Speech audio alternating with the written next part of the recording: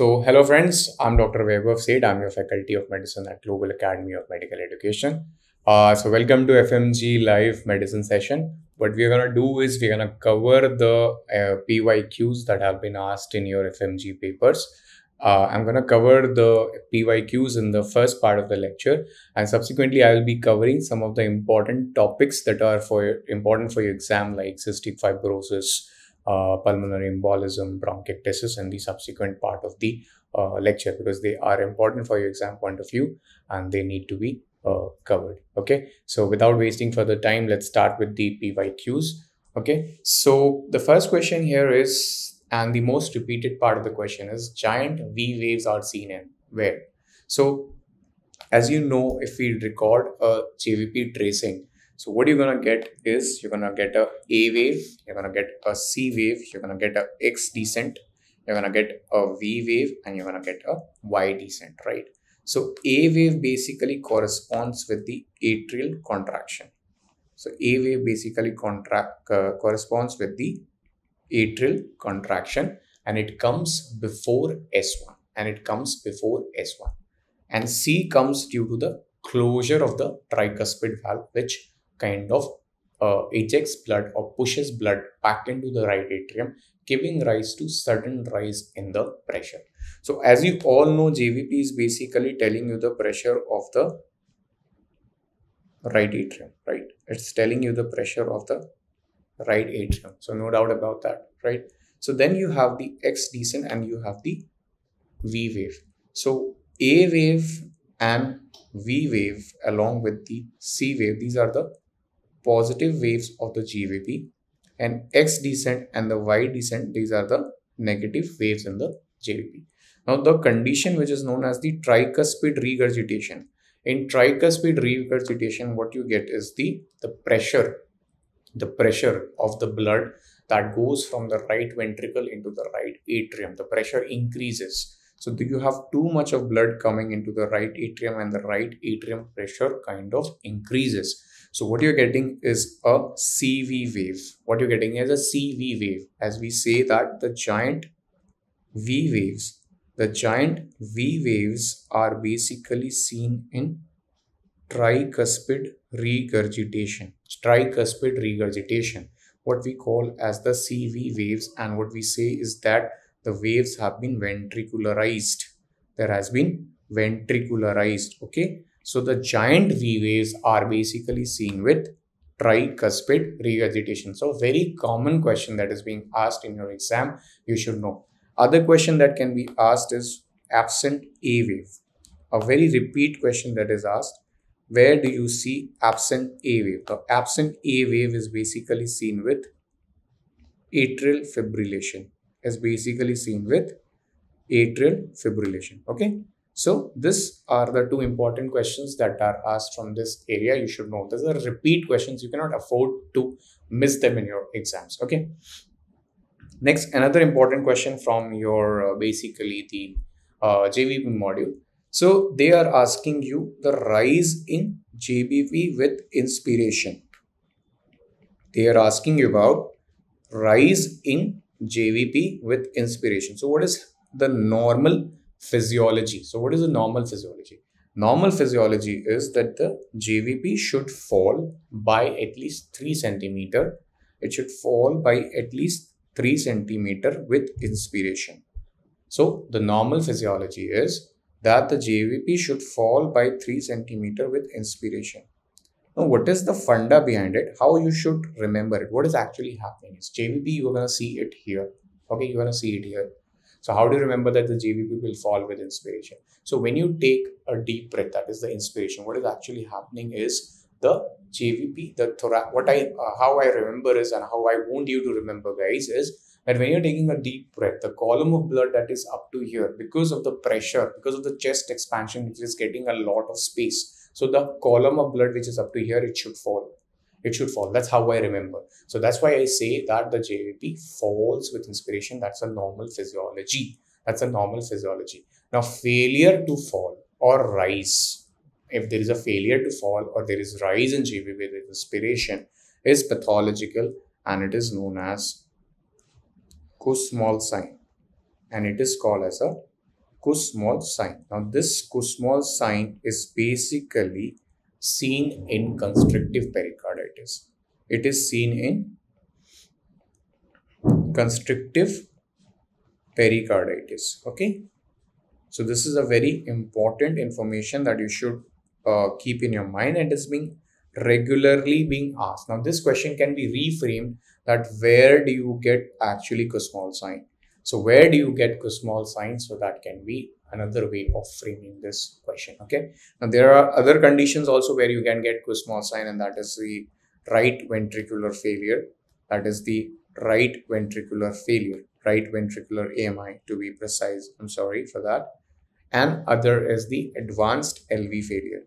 So other is the advanced LV failure. So constrictive pericarditis, right ventricular MI, and advanced LV failure are the conditions where you can get the Kussmaul sign. Okay. Now, a very important, a very repeat question from the respiratory system. They keep on asking you, where do you exactly see exudative pleural effusion? So guys, whenever we study about the pleural fluid, whenever we study about the pleural effusion, we send the fluid for the pleural fluid analysis. We send the fluid for the pleural fluid analysis. The basic purpose of doing a pleural fluid analysis is to divide it into a exudate or a transudate. Is to divide it into exudate or a transudate, right? Now, the most common cause of transudative pleural effusion is heart failure. The most common cause of a transudative pleural effusion is heart failure. The other causes are, say, cirrhosis and nephrotic syndrome. Okay. Now, when we talk about the exudative pleural effusion can have a myriad of causes. One of the causes could be infection, could be malignancy, could be an autoimmune disorder, right? Could be an autoimmune disorder. There could be a lot of causes of exudative pleural effusion.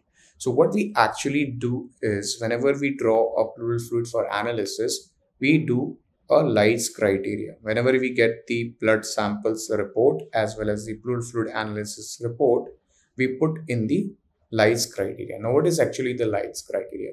The Leitz criteria is whenever you have the pleural fluid protein upon the serum protein, if it is more than 0.5. If it is more than 0.5, or pleural fluid LDH upon the serum LDH, it is more than 0.6, or the pleural fluid LDH is more than the 2/3 of upper limit of the serum LDH, is more than the 2/3 of the upper limit of serum LDH. So if any one of these criteria, if any one of the above criteria is fulfilled, if any one of the above criteria is fulfilled, that basically leads to what is called as a exudative pleural effusion. So among these three causes, these are all causes of transudative pleural effusion. Rheumatoid arthritis is cause of exudative pleural effusion, right? So the answer to this question would be rheumatoid arthritis. Okay. So from here, what you have to remember is the Leitz criteria. What you have to remember here is the Leitz criteria. Okay. Next, another important question that you are being asked from the critical care. Critical care medicine. This question is being repeatedly asked. What are the components of Q-SOFA score? What are the components of Q-SOFA score? So Q-SOFA score has three components. One is the respiratory rate. Another is the systolic blood pressure. Third is the GCS. So if the score is 2 to 3, there is a high chance that the patient is developing sepsis. It's a high chance that the patient is developing sepsis. So you should be very thorough with the Q-SOFA score components, right? Q-SOFA score component is being repeatedly asked in your exam, and it's one of the important questions from your exam point of view. Okay. Next, one of the favorite topics of your examiners is a cryptococcal meningitis. So I'll discuss some of the points that are relevant to cryptococcal meningitis from your exam point of view. First and foremost, what you need to remember from cryptococcal meningitis and what question they will ask you, they will mention that the patient is a HIV positive patient, is a HIV positive patient with a decreased CD4 count, If they are not mentioning that the patient is HIV positive with a decreased CD4 count, what they're going to mention is the patient is immunocompromised. The patient is immunocompromised. So immunocompromised patient presenting with a subacute headache.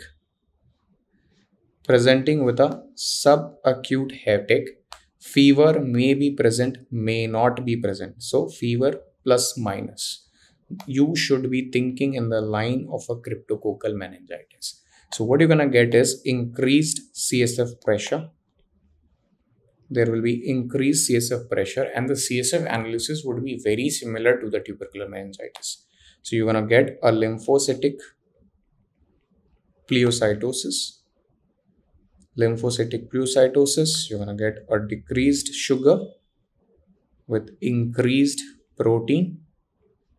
And what is important here is you're going to get India ink that we do, that gonna show yeast cell. So one of the important components of the microbiology examination of the CSF is gonna show it to you that your patient is harboring a cryptococcal meningitis, right? Another thing that you can do is a CSF CRAG antigen estimation. So you can go for the CSF cryptococcal antigen estimation, right? So this is very important, and this is one of our prognostic markers also. Now let me tell you guys, these patients have got a very bad headache. So when you do the CSF, this is not only a diagnostic, but it's also kind of a therapeutic. And how are we going to treat these patients? Right? So in these patients, we have a kind of an induction phase and we have a maintenance phase.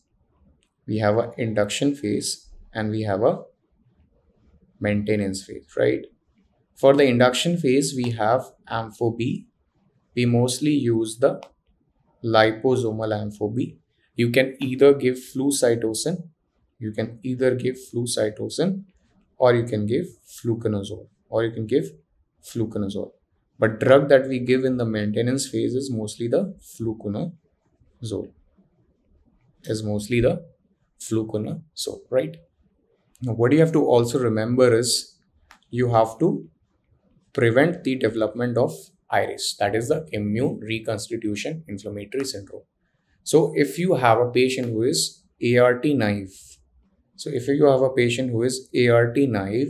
and is being diagnosed with cryptococcal meningitis, what you have to do is for the initial period, you have to start with the treatment of cryptococcal meningitis treatment. You treat for the cryptococcal meningitis, followed by a certain time, then you're going to start off with ART.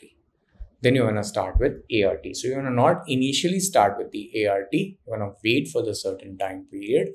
Then you're going to start for it. Okay.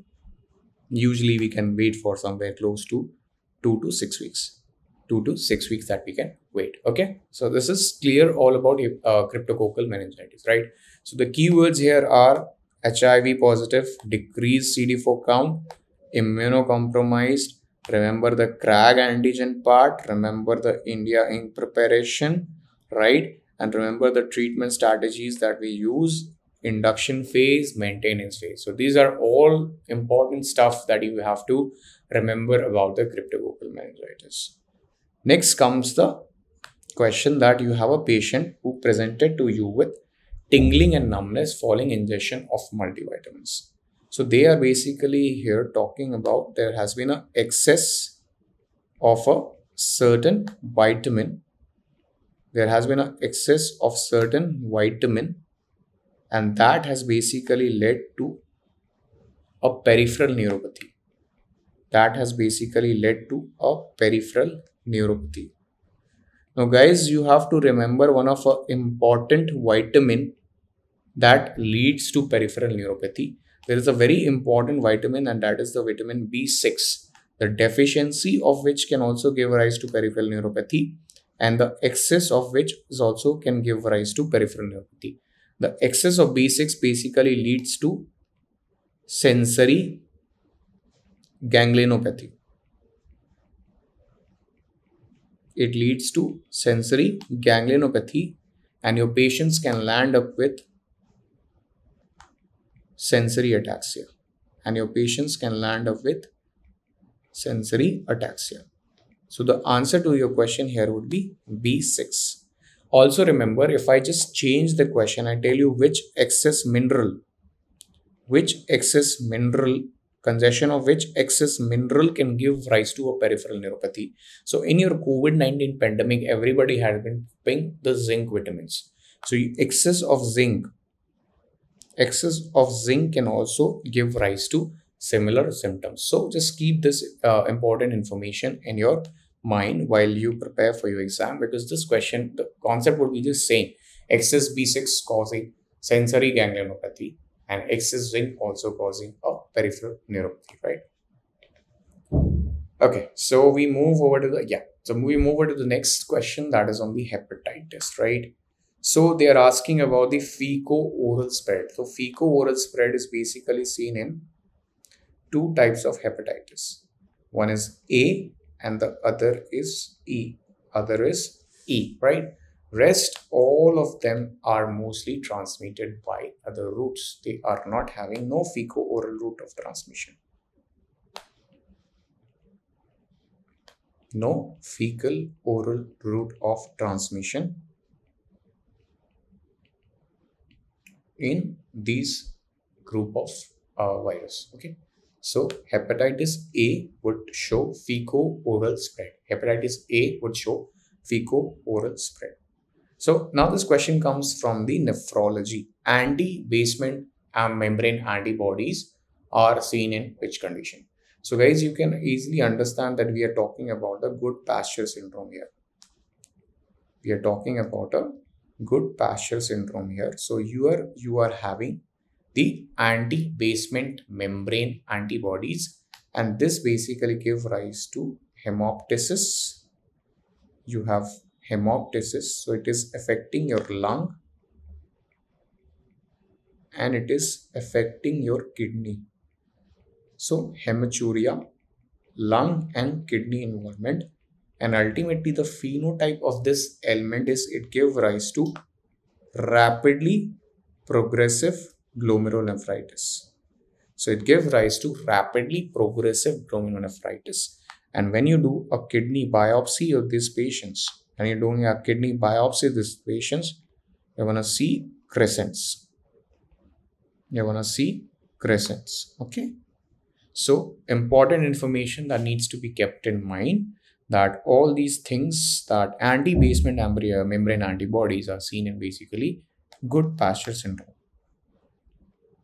They are seen in good pasture syndrome, and whenever you do this immunofluorescence, you're going to get a linear immunofluorescence in these group of patients. Okay. So next important question is, which is being repeatedly asked also. They want to know what is the knowledge that you have regarding the staining pattern. So HIV positive patient with a CD4 count less than 100 and you have a pneumonia. So HIV patient presenting with pneumonia and a acid fast organism in the sputum, how are you gonna differentiate? So where you can differentiate is by the CD4 count. So you can have two differentials here. One is the MAC, Mycobacterium avium intracellular, and the other is nocardia.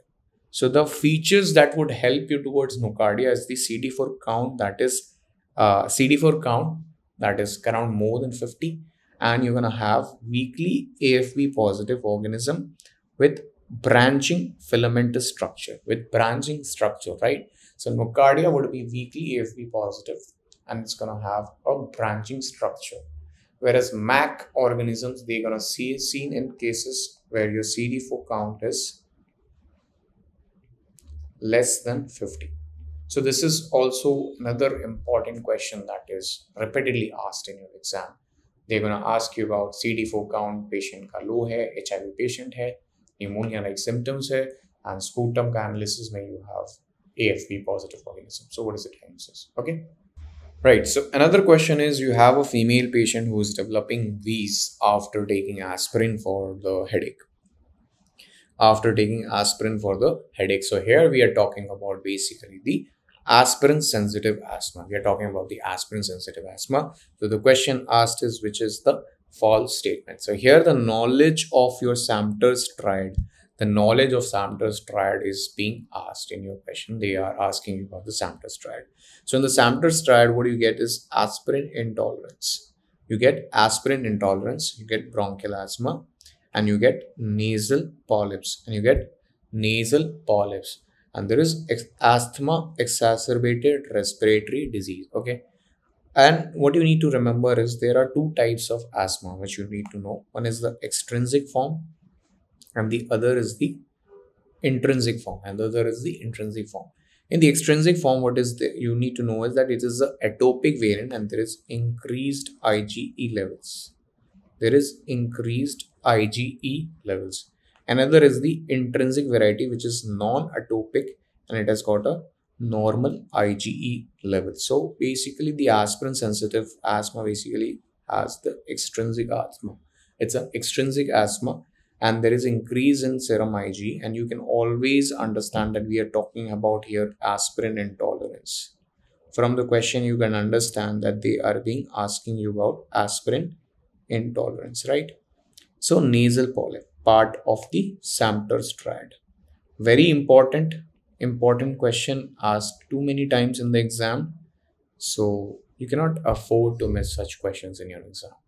Next would be, the answer here would be, the first statement here would be out of exclusion, would be hypersensitivity to allergens. So hypersensitivity to allergens would be the answer in this question. Okay.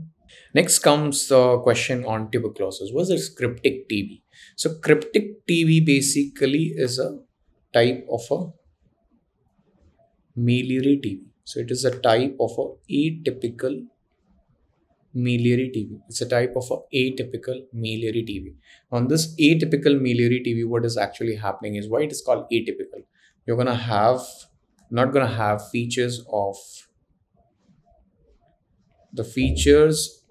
miliary TB that we get, the miliary modeling.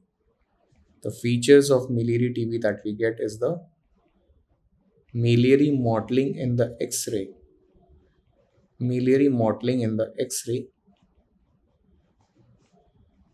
Right? You see 1 to 2 millimeter millet size opacities in your X-ray. That's gonna be missing. Apart from that, the tuberculin test would be negative. Okay.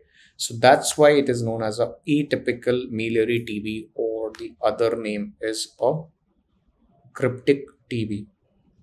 Now, what is actually the problem with cryptic TB? It is kind of seen in elderly. Right?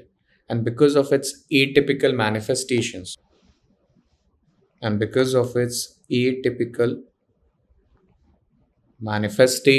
right, the diagnosis becomes difficult. And often it is being missed.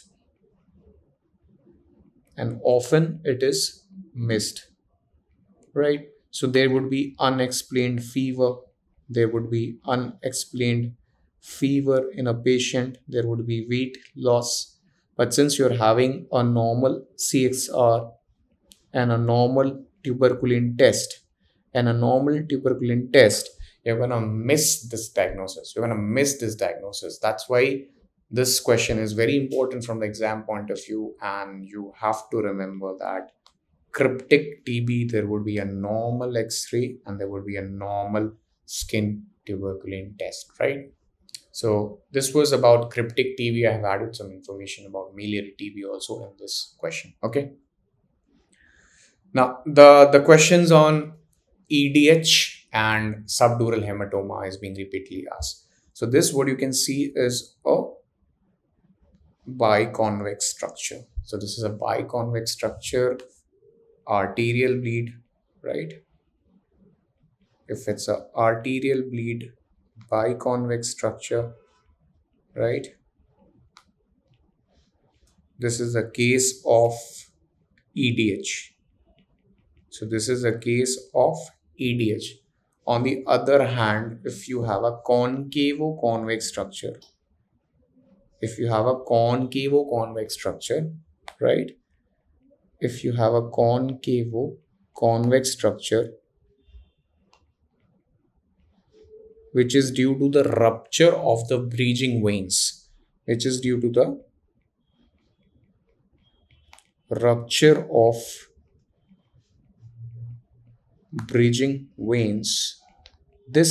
gives rise to what is known as the subdural hemorrhage. This basically gives rise to what is known as the subdural hemorrhage. So subdural hemorrhage, EDH, these are often repeat questions for your exam and you cannot afford to miss them. So I gave you an image of EDH here and I have explained you how does a SDH looks like in image in a CT scan, right? So we have covered this. Now, another question from liver part. So they are asking you which of the following is a cause of unconjugated hyperbilirubinemia. So whenever you are getting a elevated bilirubin, right, with a normal LFT, that is, normal LFT is the point that you need to emphasize. That is basically the characterization of hyperbilirubinemias. Okay, that is basically the characterization of hereditary hyperbilirubinemias. Now, these can be divided into predominantly conjugated. Now, this could be conjugated.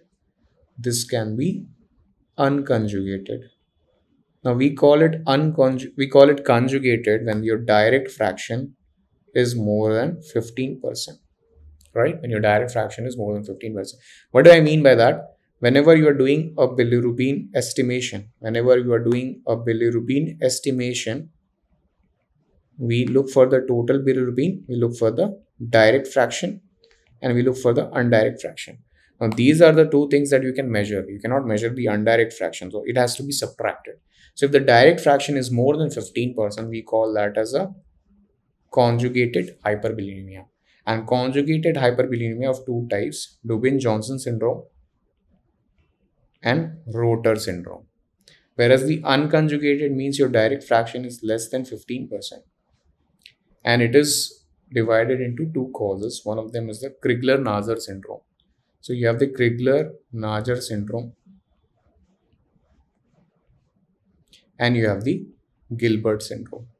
Now, Gilbert syndrome is a very important cause of unconjugated hyperbilirubinemia that we often miss. Why? Because these patients often are asymptomatic. They have a normal LFT. The total bilirubin rarely crosses more than 5 to 6. It rarely crosses more than 5-6, and the icterus is basically precipitated by stressful conditions and fasting. So they mostly remain undiagnosed for most of the time. Right? Now, in this question, so you can easily understand, we are asking about unconjugated hyperbilirubinemia. That is mostly seen in the Gilbert syndrome. Okay. Now, next question is, you have a 14-year-old male with a family history of psychiatric disease and there's a finding on slit lamp. So, what you can see on the slit lamp is presence of KF ring. So guys, KF ring is highly pathognomonic of Wilson's disease. So it is pathognomonic of Wilson disease. along with that, you need to remember that if it is present, 99% of patients of neurologic Wilson's. So neurologic Wilson's disease, 99% would have KF frame, whereas 70 to 80%, this number varies from books to books, 70 to 80% with liver manifestations would have KF frame, right? Plus, along with that, if you're having a family history, of a psychiatric disease, or a neurological disease, especially in a patient who is young than 40 years of age, you should always think about Wilson's disease, right?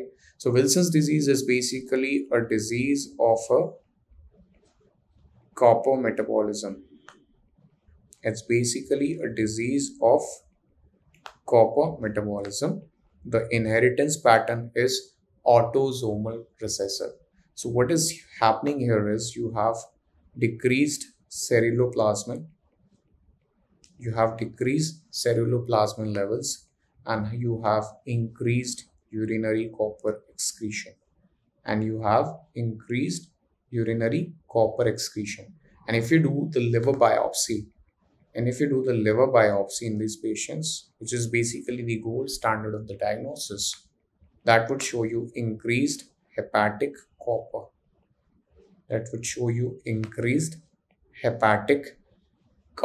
Right? So this is how you diagnose Wilson's disease, and the treatment would be by the chelating agents. So if you are using the chelating agents, what chelating agents you are using? You give D-penicillamine.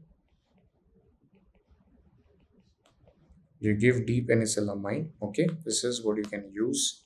A very important another chelating agent that we always use for the maintenance therapy is zinc.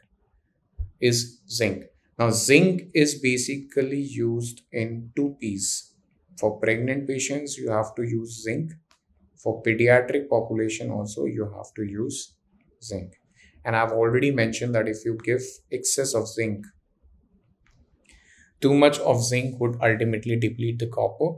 That can give rise to hypocupric myelopathy.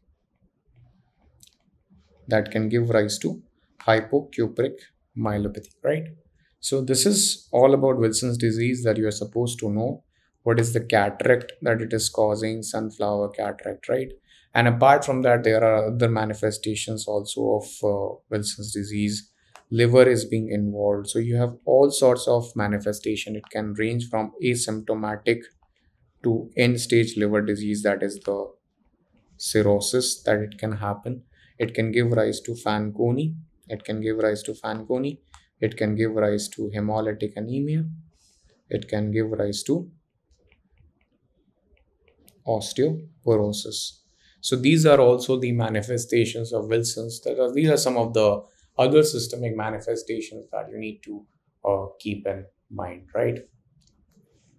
Okay. So now we have a very important question that is repeatedly asked from the nephrology and the glomerulonephritis segment. So in your glomerulonephritis segment, you have to remember that either you encounter a patient of nephritic syndrome or you encounter a patient of nephrotic syndrome. Okay. So these are basically the 2 phenotypes that we mostly encounter. And the most common cause of nephrotic syndrome in children is basically the minimal change disease. Right? In minimal change disease, why it's called as a minimal change disease? Naam mein hi answer hai. It is called as a minimal change disease. Why? Because you don't get to see anything on light microscopy. This term that is being used, effacement of podocytes. So when you do basically the electron microscopy, when you do the electron microscopy, what you see is the effacement of the podocytes. What you see is the effacement of the podocytes. Okay. If you do the immunofluorescence, what are you going to see? You're going to see nothing. It would be normal. Okay. It would be normal. Okay. Other question that you can get from this section is, where do you see tram track appearance? Where do you see tram track appearance, or where do you see the duplication of basement membrane? Where do you see duplication of basement membrane? This is basically seen in MPGN, especially the type 2 variant. It is basically seen in the MPGN type 2 variant. Okay, so these are the important questions that you can get from the glomerulonephritis section. Okay, right. So next question is, you have a 28-year-old chap who is coming with ptosis, and he's showing a diurnal fluctuation, and there is improvement with neostigmine. What is the diagnosis? So the question there you are asking is, they are giving you that the patient is having ptosis. The patient is having ptosis and there is diurnal fluctuation. So there is diurnal fluctuation.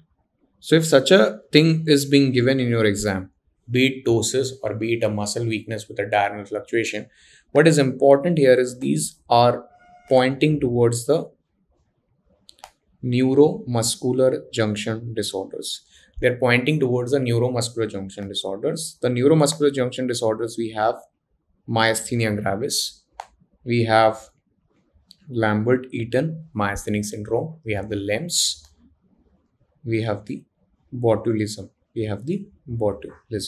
So these are the three important disorders of neuromuscular transmission that we know of, right?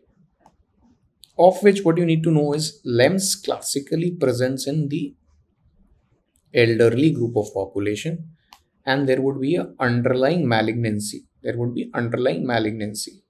Mostly the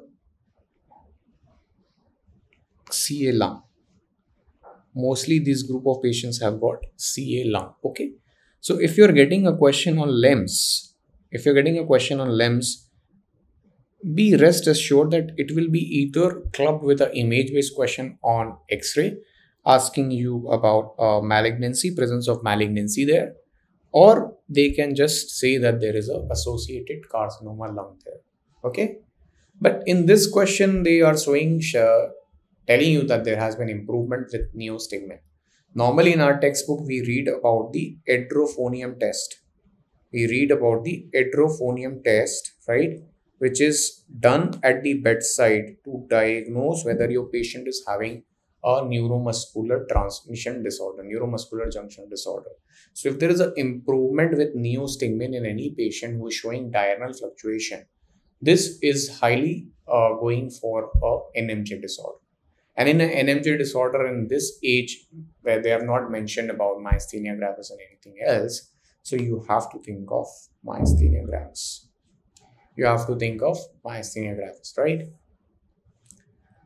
Next comes another important question that is being repeatedly asked, and the important topic here is gout. So gout and crystal arthropathies, they are very important for your exam point of view. Okay. So here we are asking a 70-year-old elderly chap who has got a knee pain, and analysis is showing a birefringent crystals, right? Now, let me tell you, 70-year-old patient with knee pain, and if they show you that the crystals are positive birefringent, if the crystals are positive birefringent, then the answer is calcium pyrophosphate disease. In calcium pyrophosphate disease, this is the disease that we see in elderly. And it has the most common site is usually knee. And unlike gout, it does not involve And unlike gout, it does not involve your grade 2. It does not involve grade 2. We all know that in gout, we have something known as podagra. In gout, the most common site is first MTP joint, right? The first MTP joint is the most common site in gout. But this is not involved in calcium pyrophosphate disease. In calcium pyrophosphate disease, what we get is a positive birefringent crystals, right? Whereas uric acid crystals are negative birefringent. They are negative birefringent. Okay. So this question is very important from exam point of view. So I have told you also the additional information that comes with this question. So answer here is the CPPD disease. Okay. Next question, you have a 60-year-old male with a unilateral throbbing headache and there is tenderness in the scalp, right? So what you have to remember is what are the causes of secondary headache? What are the causes of secondary headache? And you should also know what are the red flag signs. If you don't know the red flag signs of headache, how are you going to classify whether the headache is a primary headache or a secondary headache, right? So if you have read my modules, I have repeatedly told you that the secondary headaches are always dangerous. Okay. So what is the red flag signs that we are reading in this question? So you have a 60-year-old male. Number one is you have a 60-year-old male. Okay. Second is you are having tenderness in the scalp. So if you are having a tenderness in the scalp, that means we are talking about the tender temporal arteries. We are talking about the tender temporal arteries. So this is going in favor of giant cell arteritis. This is going in favor of a giant cell arteritis, or also known as the temporal arteritis. Also known as the temporal arteritis. What you need to know about this is in these group of patients, it is basically a large vessel vasculitis. This is basically a large vessel vasculitis. The patients here have fever. They have very bad headache. They have tenderness in the region of temporal artery. Okay. They have elevated ESR. This is very much characteristic that you get elevated ESR in patients of GC. It's not very specific. Okay. It's not very specific. Even you can encounter patients of giant cell arteritis with normal ESR also. But if it is there, then it is suggestive, right? It is suggestive that you have a giant cell arteritis there. The gold standard is, if you have to diagnose by a gold standard method, then you have to do a temporal artery biopsy. You have to do a temporal artery biopsy. Now, what you need to remember is the involvement is patchy. The involvement is patchy. So, if the involvement is patchy, then you may miss the lesion. You may miss the lesion. And if you take the biopsy from the side which is non-affected, so you may miss the lesion. So, what you need to do is take a long length biopsy, long segment of artery, or you can go for the multiple punch sites, or you can go for the multiple sites of biopsy. Now, what can happen in this temporal arteritis is the patient can ultimately develop blindness. If you don't treat, the patient can ultimately go to develop blindness. They can ultimately develop blindness due to the development of AION. Due to the development of AION. Okay. So the treatment that you need to do is you have to start the patient on steroids immediately. You have to start the patient on steroids immediately. You don't wait for the biopsy result to come. You don't wait for the biopsy results to come. You start the patient on treatment immediately. You put the patient on steroids. Otherwise, it's going to be detrimental. Another drug that we can use is recently that has come up is a IL-6 antagonist, that is the tocilizumab. That is the tocilizumab. So you can use tocilizumab. That is also a FDA approved drug for giant cell arteritis. That is a FDA approved drug for giant cell arteritis. Okay. Next question is, you have defective gene in Duchenne muscular dystrophy. So as you know that the defective gene in this group of patient is basically dystrophin.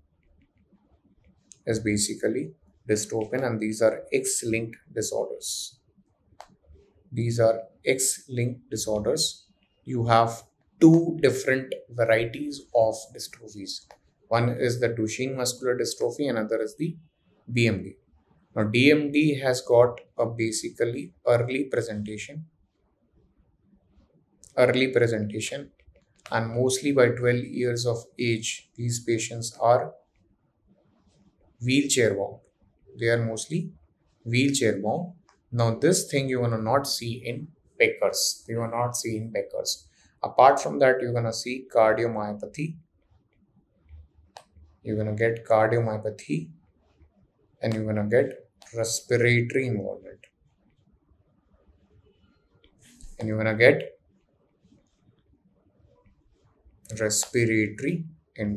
Okay. So these things you're gonna get in patient of Duchenne muscular dystrophy. What you can also get is Gauer sign. Just remember this, you get Gauer sign in DMD. Along with that, you get calf hypertrophy. In these group of patients. Okay. Next, we're going to talk about what is the treatment of choice for acromegaly. If they are telling you that surgery is mentioned in your question, then surgery is the treatment of choice.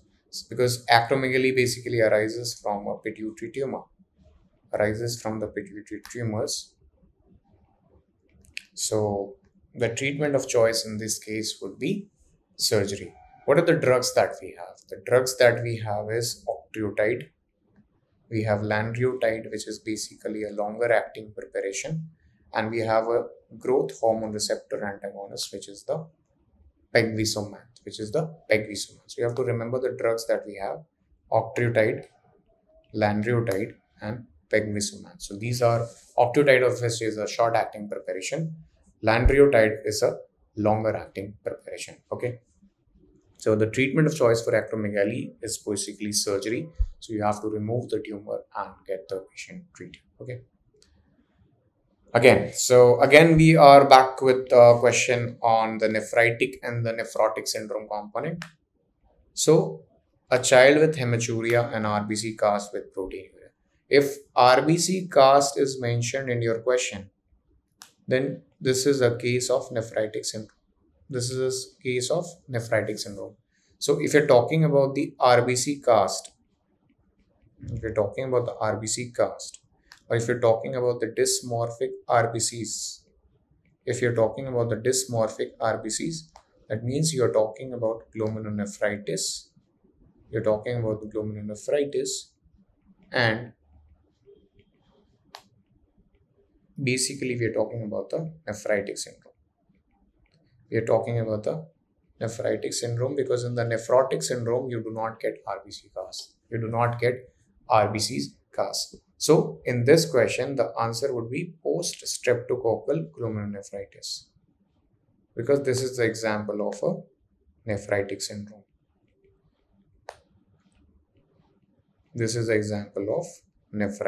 syndrome. Okay. Rest, minimal change disease, MPG, and nephrotic syndrome itself, they are basically the classification of and subtypes of nephrotic syndrome. So the question here is being asked on nephritic syndrome. So the key word here to this question is presence of RBC cast. Okay. Next question, you have a 40-year-old male with gout. So you have a 40-year-old male with gout, and the question is what will you not use to lower the uric acid level? What will you not use to lower the uric acid level? So what you have to remember from gout is there are drugs for acute attack and they are drug for reducing the uric acid level or preventing the further attack. Now, these drugs which are used for prevention, should not be used for acute attack because it will precipitate another attack of gout. So, for the drug that we have for acute attack is mostly NSAIDs. We have colchicine. We can use glucocorticoids. We have anakinra also. But for the prevention and for lowering the uric acid level, we have allopurinol. We have febuxostat. We have probenecid. We have benzbromine. Okay, we have benzbromine and we have rasburicase. Now, these are the drugs that should not be used during acute attack of gout, because if they are used in acute attack of gout, it will precipitate another attack of gout. It's going to precipitate another acute of gout. So it should not be used for acute attack of gout. So you can use allopurinol, you can use febuxo, you can use probenecid, but you cannot use colchicine because this is being used for the acute attack. So the question on gout can be on both these ways, right? So they can ask you about the drugs that you can use for acute attack. They can ask you about the drugs that you can use for the preventive, and they can ask you about which drugs you cannot use in acute attack. So these are the three type of questions that you can get from the gout questions. Okay. Next, we have GB syndrome. Now, GB syndrome is a very important topic that you get in your exams, right? It's being repeatedly asked. You have to remember a lot of stuff about GB syndrome, which I'm going to tell you, right? So, GB syndrome basically presents as a ascending areflexic paralysis. So, it's a ascending areflexic paralysis. What is it is a basically type of a polyradiculo. It's a type of a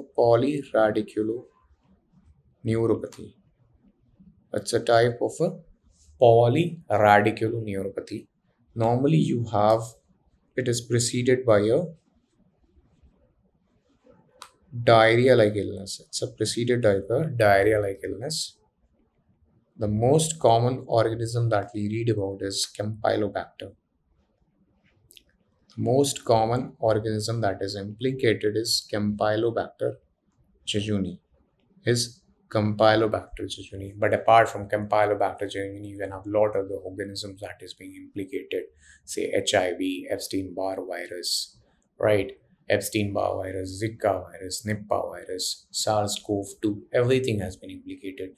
Vaccines have also been implicated to cause GB syndrome. And one of the vaccines that have been implicated is an influenza vaccine. So it presents as an ascending areflexic paralysis. So what is important is the patients would quickly develop quadriparesis. There will be weakness which would be proximal more than distal. And it would be a symmetric weakness. And there will be absence of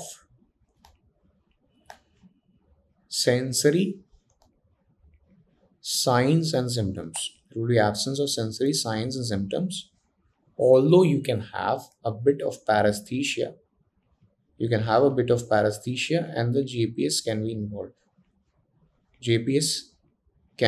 involved. Right? Joint position sense can be affected and it can be involved. You can initially have transient bladder disturbances.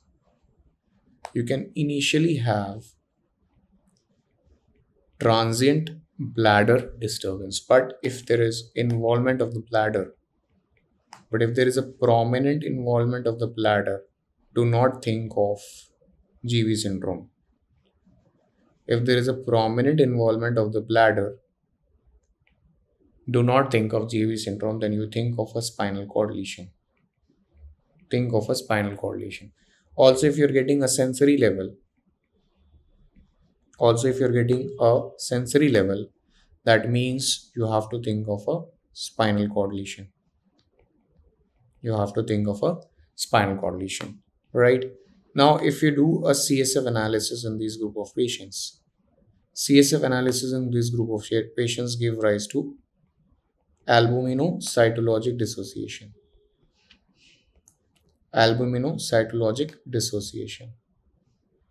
What is that? So you're going to get cells that would be decreased or normal. Not decreased, rather, that would be normal. So you're going to get cells less than 5 and you're going to get increased protein. Mostly more than 100 milligram per dl. That is known as albuminocytologic dissociation. If you're getting cells that are more than 50, up to 50 you can get in GV syndrome. But if you're getting cells more than 50, think of HIV, think of leukemia infiltration.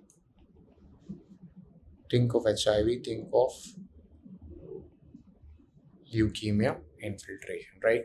How we treat this group of patients? Treatment is by IVIG, or you can go for plasmapheresis.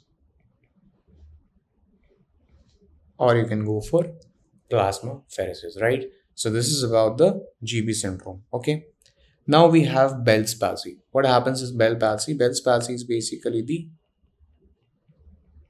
idiopathic element facial palsy. So you have the idiopathic element facial palsy. What is happening here is the entire face on the affected side is affected. So you have the entire face on the affected side is involved. Right? So what you're going to get is Bell's phenomenon. The upper part of the face is involved. Upper part of the face is involved.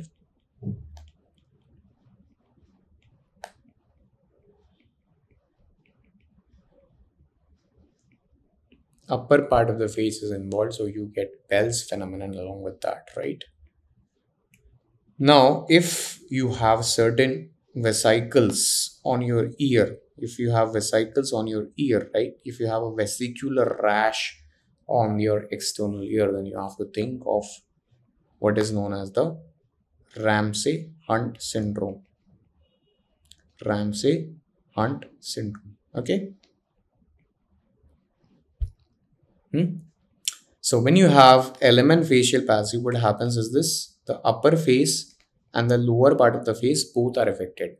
And when you have the UMN facial palsy, what you get is the contralateral lower part of the face is affected and the upper part is spared. Okay. The upper part is spared in case of a UMN facial paralysis. Okay. Now you have a 30-year-old female with a small joint pain and morning stiffness. So if you have a patient who is having a small joint pain, small joint involvement, morning stiffness is there, right? So all these things are pointing towards the rheumatologic diagnosis of rheumatoid arthritis. Right? So you have to read about rheumatoid arthritis. You should be familiar with different type of deformities that you get in rheumatoid arthritis: swan neck, Putner's, Z-line deformity, the piano key movement. Okay, all these things you should be aware of. You should be aware of the cervical cord involvement in RA. You should be aware of the Kaplan syndrome. You should be aware of the cardiovascular manifestations in RA, right? And you should also be reading about the Demer's therapy of RA. So these are the important things that you should be reading from RA, right? I'm not covering in this lecture. So next comes like you have a patient who is suspected to have meningitis, and the CSF is showing low sugar and increased protein. So CSF is showing low sugar and increased protein. Like in these case scenarios, what you can think of? You can think of a TBM, you can think of a bacterial meningitis, and you can think of a fungal meningitis, that is the cryptococcal. But what is now adding to your input? You have a upper lobe fibrosis with hilar lymphadenopathy. So if you have a upper lobe fibrosis, with hilar lymphadenopathy, so this is basically pointing towards the underlying tuberculosis. So if that is there in your question, that you are either getting a image based question showing that there is a upper lobe fibrosis, there is a hilar lymphadenopathy, right? There's a hilar lymphadenopathy, or they show you that in the question they're giving you, patient is having a fever, patient is having a weight loss, patient is having hemoptysis, right? These are the systemic manifestations that they are writing in the question. Then you should be thinking in the line of TBM. Right? Now TBM and fungal, they both are cause of a subacute meningitis. Their both presentation is mostly like a subacute meningitis. You will have headache for more than 10 to 15 days. There will be on and off fever. There would be on and off fever for more than that. And for fungal, you should be actually getting a hint in the form of there is some degree of immunosuppression. There should be some degree of immunosuppression that is being mentioned in the question. Okay. Now, another question that is being asked here is, you have a 50-year-old patient presenting with headache and neck stiffness with altered sensorium, right? So whenever you have a question on neck stiffness plus headache, right, look into two things. Either you are having absence of fever or you are having presence of fever. Okay. So if you are having absence of fever, this is pathognomonic of a subarachnoid hemorrhage, which presents like the worst headache of life.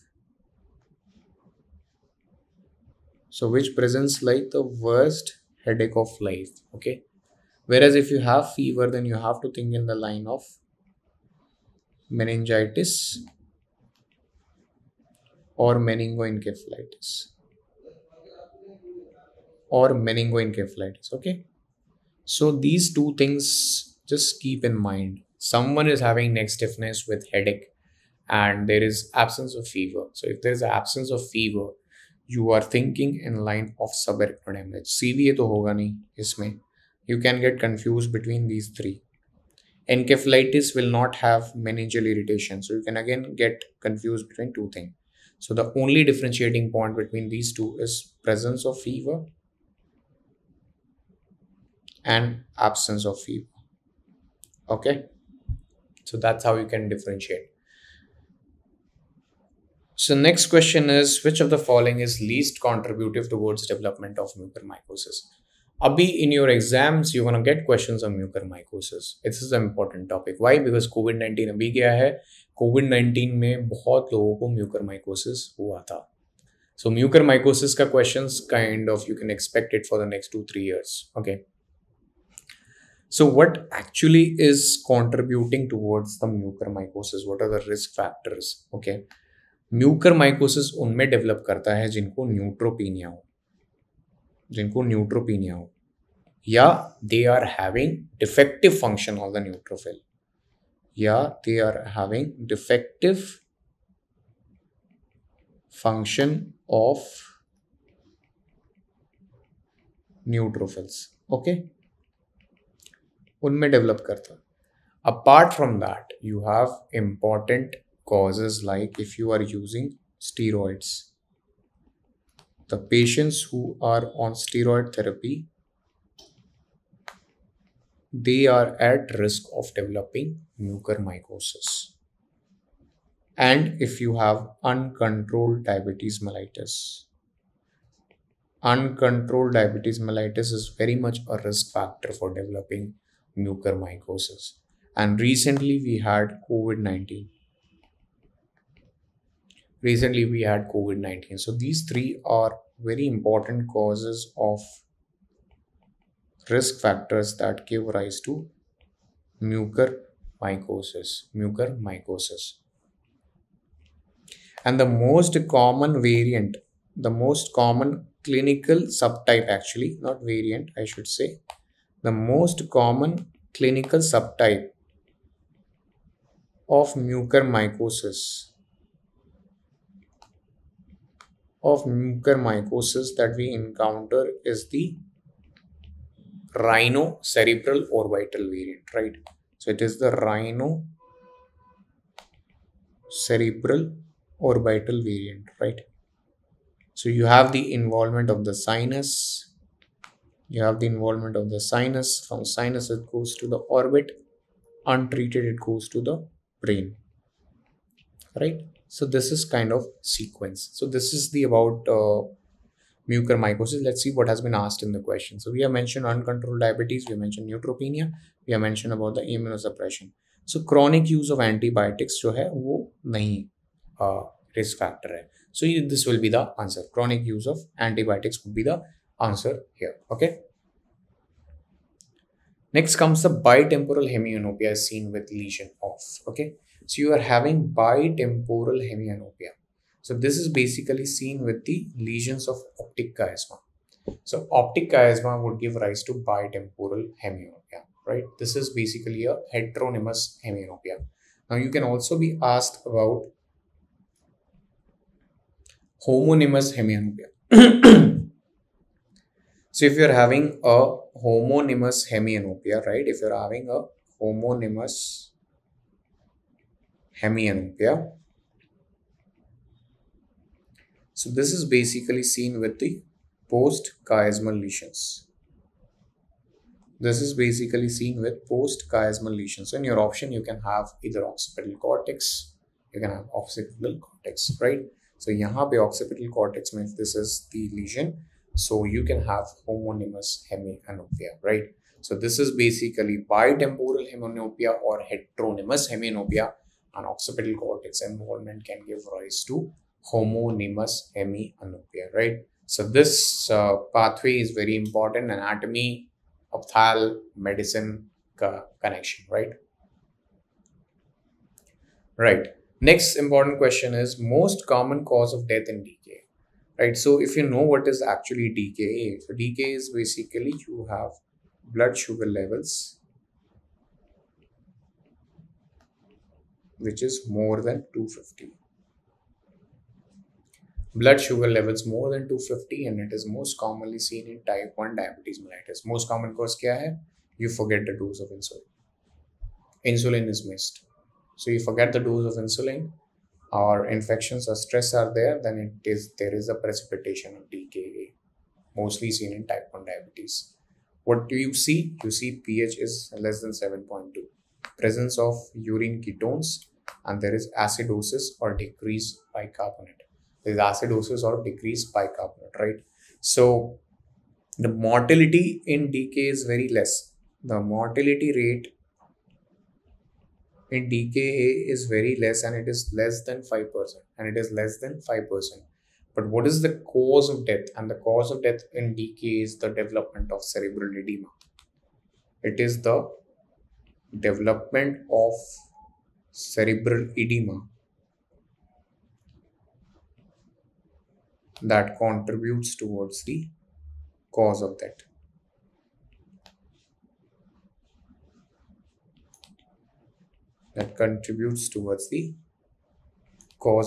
And this development of cerebral edema is very common in pediatric population. It's very common in children, I should say.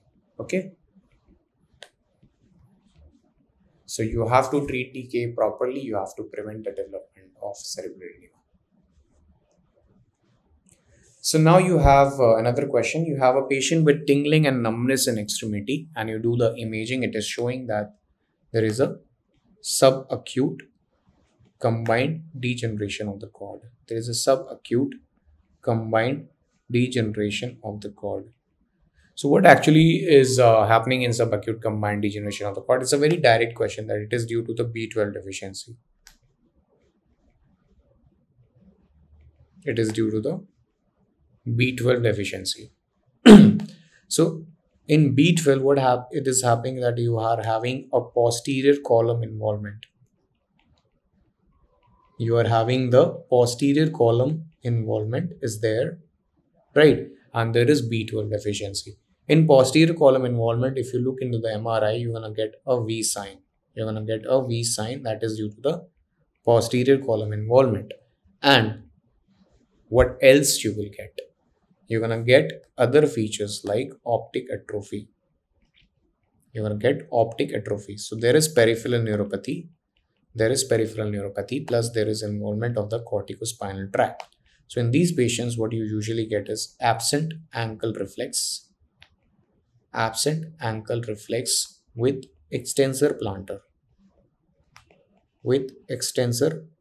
Okay. So this is the feature that you get in subacute combined degeneration of the cord. So the deficiency is the cause is vitamin B12. The cause is B12. And apart from the neurologic manifestations, you can have psychiatric manifestations also. You can have psychiatric manifestations also. These patients can also have an underlying psychosis. These patients can also have an underlying psychosis. Okay. And you will get decreased B12 levels. You're going to get decreased B12 levels in these group of patients. The treatment involves replenishment of the B12.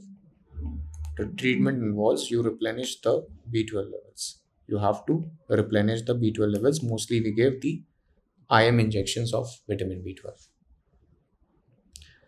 Next question is, what is Guy's-Bock syndrome? So Guy's-Bock syndrome is basically a spurious erythrocytosis. It is basically the spurious erythrocytosis. If you look into the table that I have taken from the Harrison, erythrocytosis can be categorized into two types. One is the relative, another is the absolute. In absolute, you are having an increase in the RBC mass. Whereas in relative erythrocytosis, what is happening? There is hemoconcentration. So hemoconcentration can be secondary to dehydration, can be due to diuretics, can be due to the use of alcohol, and can also be seen in the smokers due to the tobacco use, right? So the Guy's-Bock syndrome is basically the spurious or the relative erythrocytosis that we get in these group of patients, which is secondary to hemoconcentration, right? So this is just a one-liner question that is often asked in your exam, and it has been repeated multiple times, so you should be knowing about it. Okay. Now, you have this question that you're having a 60-year-old male who developed chest pain and SOB after 10 to 15 days of bed rest. So investigation of choice is being asked. Look into the question very properly. So if I'm mentioning that there has been a bed rest, if there is a bed rest that has been mentioned, that means the patient is at high risk of developing a pulmonary embolism. Now, if they are asking you about the initial investigation,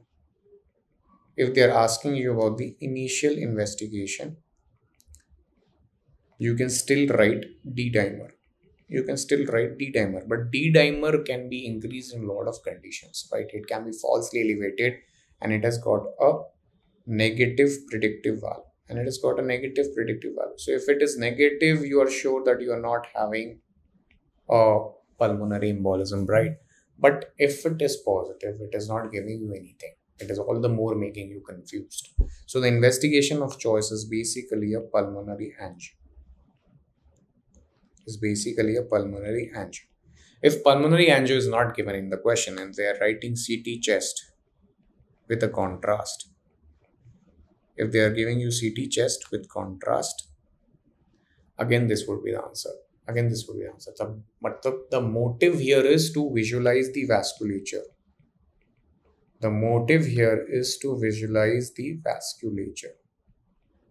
So you have to visualize the vasculature and ultimately look for the thrombus. What will you get in ECG? In ECG, you are going to get S1Q3T3 pattern. In ECG, you are going to get S1Q3T3 pattern, which is not specific for pulmonary embolism. And if you get it, it's okay, but it's not specific. But the most common ECG finding that you get is a sinus tachycardia. Right?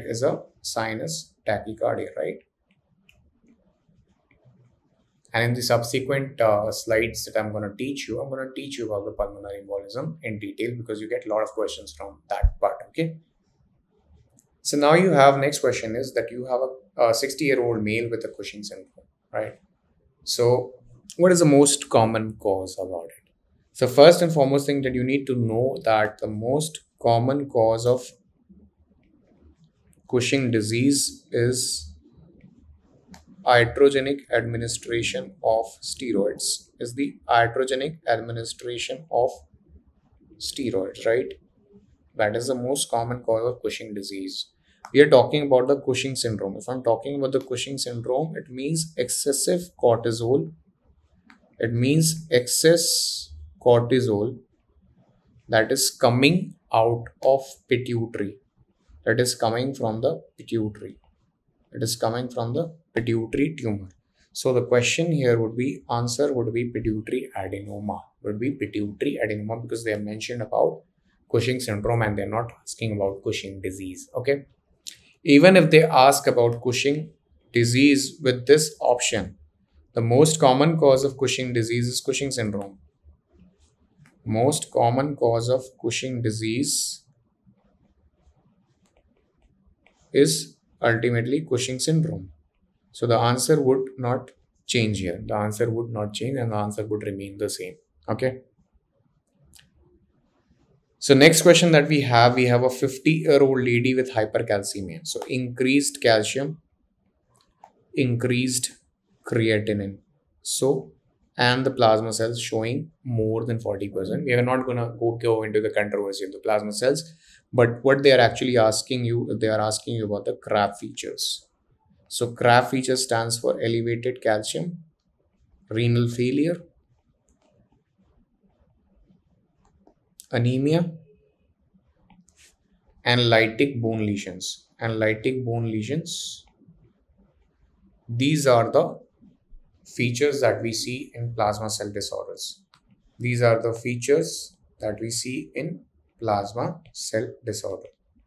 Now, when you are categorizing a plasma cell disorder, it could be of three categories. One is the MGUS, other is the asymptomatic myeloma, and it could be a symptomatic myeloma. So when you are having symptomatic myeloma, that means that you are having a feature of CRAB and you are having a clonal plasma cell more than 60%. Whereas in an asymptomatic myeloma, the CRAB will not be there and the clonal plasma cell percentage would be 10 to 60%. And the other would be MGUS. MGUS means that the clonal plasma cells is less than 10%, CRAB is absent, and the M band is less than 3 gram. So these are the important distinctions that you should be thorough when you are going for the exam. Okay. So next question is, you have an alcoholic patient with pain in the epigastrium and there is radiation to the back. So alcoholic patient with a pain in the epigastrium that is radiating to the back, you have to think of pancreatitis. And the most common cause of acute pancreatitis is gallstones. Second is alcoholic. What you get is the elevation in the amylase and lipase level. The lipase levels elevation are more specific for pancreatitis than amylase levels, right? Amylase level can be seen in other conditions also, like esophageal perforation. It can also be seen in diabetic ketoacidosis. What is the clinical sign that you can get? Sometimes you have accumulation of hemorrhage inside the peritoneum. You have the hemoperitoneum due to the pancreatitis. So you can get a Cullen sign.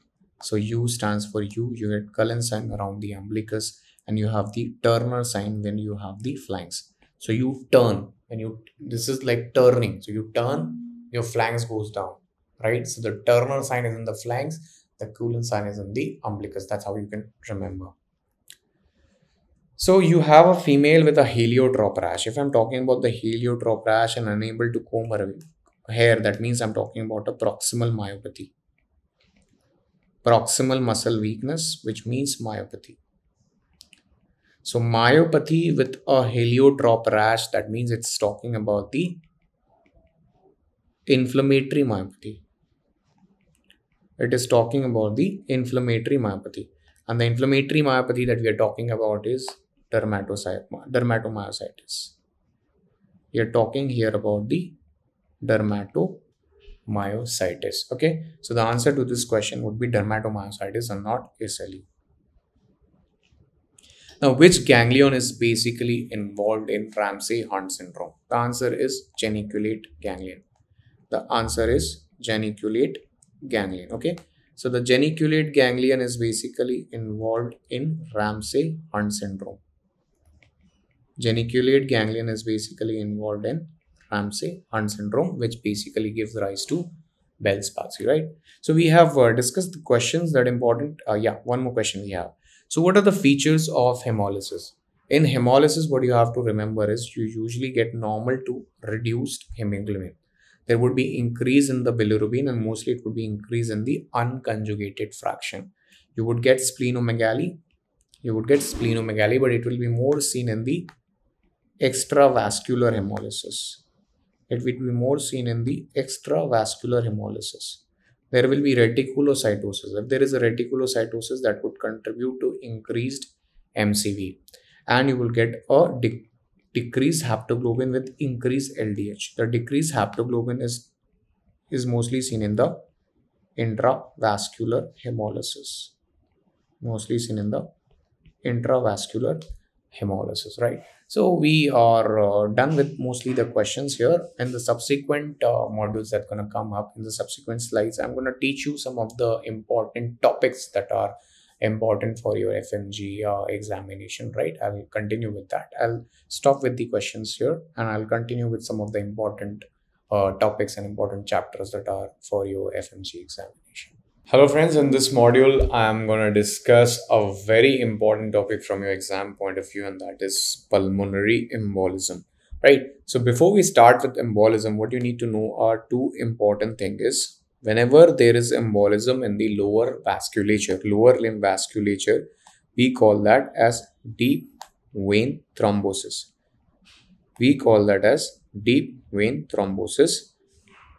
And the other area where the embolism occurs is the pulmonary vasculature, and that is known as the pulmonary embolism. What is important to know here is that if there is untreated DVT, this can give rise to pulmonary embolism, which can be fatal and life-threatening. Right? Now, pulmonary embolism is basically considered as a great masquerader. It can be a silent and it can lead to a silent cardiac arrest, or it can come with a myriad of symptoms. There can be a lot of symptoms, of which SOB is one of them. Chest pain is another symptom. There can be unexplained SOB. There can be unexplained pleural effusion, right?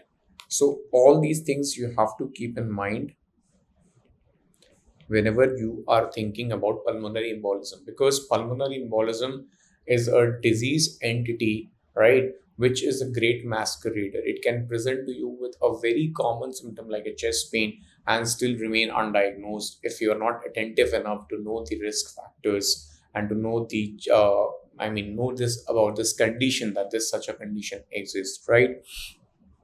Not only that, there are two important other conditions that you need to know about. and that is a post-pulmonary embolism syndrome. What do I mean by the post-pulmonary embolism syndrome? By post-pulmonary embolism syndrome, we mean that even after the pulmonary embolism has been treated, patients continue to have that symptoms of dyspnea and chest pain, and that persist, and ultimately patients develops a chronic thrombotic pulmonary hypertension. So what are the keywords here? After pulmonary embolism, patients report persistent dyspnea and fatigue. There is a persistent dyspnea and fatigue, and ultimately patient develops a chronic thromboembolic pulmonary hypertension. So patients develop a chronic thromboembolic pulmonary hypertension, right? Next is a post-thrombotic syndrome. Now, post-thrombotic syndrome is basically seen with those patients who have an underlying DVT. Those who have an underlying DVT, they ultimately have the damage to the venous valves of the veins of the lower limb, and this basically leads to the vascular insufficiency. This basically leads to the vascular insufficiency, and ultimately they have a lower limb edema. They have a lower limb edema. There is venous stasis. There is venous stasis, and there is skin changes in the form of deep skin ulceration. Deep skin ulceration. So till here we are clear about two terminologies. One is the post-pulmonary embolism syndrome, and the other is the post-thrombotic syndrome. Okay. Now we will move to the risk factors. That what are the risk factors that can give rise to pulmonary embolism? One of them is cancer. One of them is cancer. Other than that, you have smoking, you have obesity, you have hypertension, then you have the 2 C's, which is the COPD, chronic kidney disease, not to forget long haul air travel, not to forget a long air travel. So patients who are not patients, rather people sometimes after a long air travel, say of 16 hours, 18 hours, come to us with a sudden onset unexplained chest pain. So you need to clear this in your mind that these patients can have an underlying embolism. Apart from that, estrogen excess in any form. If there is a estrogen excess in any form, be it OCPs, be it pregnancy, or be it a post-menopausal hormone replacement therapy. Pregnancy, mostly the puerperium period, is the most susceptible period where the patient can develop embolism. Then you have the surgery and trauma, which renders you bedridden, for certain period of time. So when you are bedridden for a certain period of time, the likelihood of developing pulmonary embolism increases, right? The likelihood of developing pulmonary embolism increases. So you have around 12 risk factors that you're going to keep in mind for the pulmonary embolism. Why? Because these risk factors would be clubbed in your question, and you're going to be asked about this thing in your exam. So for example, you have a 40-year-old obese male patient who had a recent surgery, say 10 days back, now comes to you with a sudden onset chest pain. Okay, sudden onset chest pain and SOB. What would be your further choice of investigation? So you know the risk factors: obese, recent surgery, and why the patient is having a chest pain or dyspnea, right? Okay, so why actually do we have embolism? This comes from your basically the pathology knowledge. We know about the varicose triad. So varicose triad is basically HEV. I remember it by pneumonic hepatitis E virus. So you have the hypercoagulability, you have the endothelial injury, and you have the venous stasis, and you have the venous stasis. So all these three things basically contribute to what is known as the pulmonary embolism, the varicose triad. This is basically responsible for the formation of embolus. This is basically responsible for the formation of embolus, right? Now what you have to know, in the blood, we have something known as a procoagulants and anticoagulants. These anticoagulants, they prevent the formation of the embolus. They prevent the formation of the embolus, and procoagulants basically increase the formation of coagulation. They basically increase the formation of embolus. So if there is excess of procoagulants and if there is a decrease anticoagulants, this mechanism, this balance would ultimately favor the formation of clot and ultimately the embolism, right? So most common cause of hypercoagulability in our body is factor V Leiden mutation. Mark this word because this question has been asked repeatedly in your exam, that what is the most common cause of a hypercoagulable state? This is the factor V Leiden mutation, right? Now, what are the conditions where you can have anticoagulant deficiency? So protein C deficiency, protein S deficiency, deficiency of antithrombin. All these conditions, if you have a decreased thing, they will basically favor the formation of clot and hence the formation of embolus, right? So this is, you're clear about these things. This is just a revision of your pathology lectures which you have read, okay? Now we will read about the conditions. That can trigger the formation of embolus, pulmonary embolism or DVT. Till now we read about the risk factors. Now we're going to read about the conditions, right? So one of the conditions that is favoring the formation of embolus is the inflammatory bowel disease. So ulcerative colitis, Crohn's disease, they have one of the side effects of thromboembolism. If you remember my class on inflammatory bowel disease, I mentioned one of the extraintestinal manifestation is thromboembolism. Okay. Then comes your rheumatoid arthritis, psoriasis. They are all having increased risk of triggering the formation of embolism. Then you have the diabetes mellitus, obesity and metabolic syndrome. As obesity itself is one of the risk factors, so there is no denial of the fact that metabolic syndrome, obesity and diabetes, all these can trigger the thromboembolic episodes. Then you have to remember about the hypercholesterolemia, okay?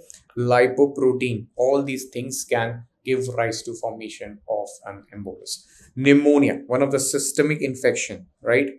One of the infections basically we are talking about. So we are coming to infection that can ultimately give rise to formation of an embolus. Acute coronary syndrome, acute stroke, right? All these vascular etiologies can basically give rise to formation of a PE or DVT, right? Then comes your smoking. Smoking, as I mentioned, is a very important risk factor. Then comes your sepsis. Sepsis can give rise to PE, right? So what actually happens in sepsis is we are treating sepsis, right? And suddenly the patient who was improving with sepsis with antibiotics suddenly deteriorates, right? So in that case, you have to keep in mind whether the patient has developed a pulmonary embolism or not, okay? Then comes your malignancies. Malignancies I have already mentioned, that is one of the risk factor for the development of embolism, okay? Okay? Now, what actually is happening in the formation of and the pathogenesis of pulmonary embolism? So, in the pulmonary embolism, there is increase in the pressure inside the heart. There is increase in the pressure inside the right ventricle, okay? Inside the right ventricle. Now, as the pressure increases, you can see the interventricular septum would ultimately push towards the left ventricle. So the IV septum will push towards the left side, okay? So if it pushes towards the left side, what it is ultimately doing is it's decreasing the LV cavity size. It's decreasing the LV cavity size and it's decreasing the LV preload.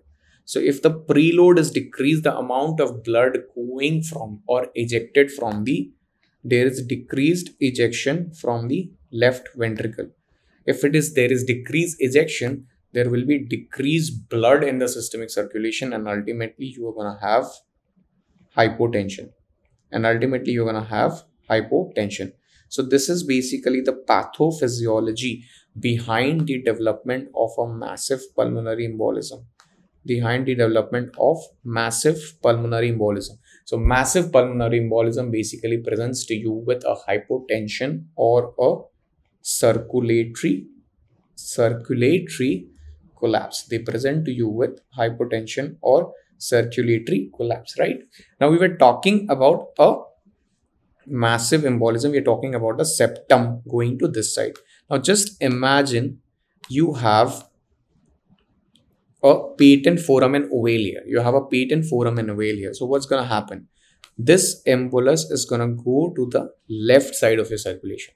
This embolus, which was previously present in the right circulation, is going to go to the left side of the circulation, and it can go to the different areas where your arteries are going. So you can have even unexplained strokes. You can even have unexplained or cryptogenic strokes due to the presence of patent foramen ovale, right? So DVT ultimately going to the lungs. From the lungs via PFO, it can go to the left ventricle, and this can go to the various areas. This phenomenon is known as a paradoxical embolization.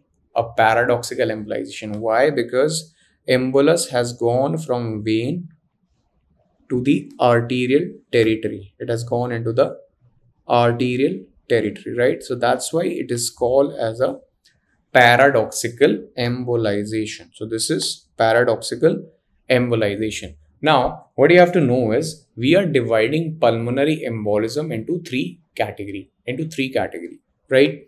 We are dividing it into a massive pulmonary embolism or a submassive pulmonary embolism, and third is the low risk pulmonary embolism. So what is happening in the massive pulmonary embolism? If in the question it is mentioned that your patient is having a hypotension,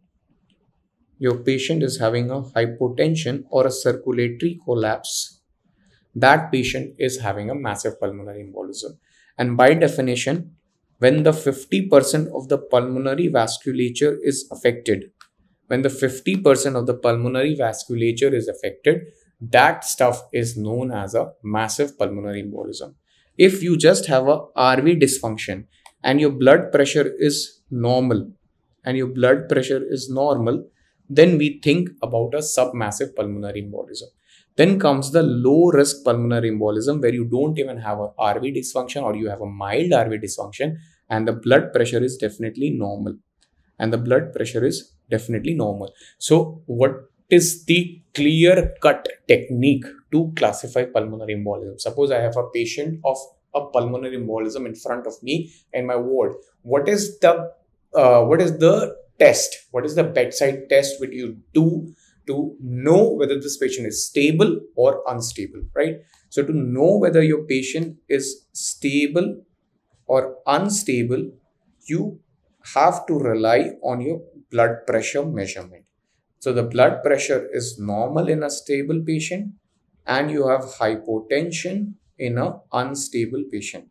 So hypotension in unstable patient. Now this is important to know because your management is going to change. Right?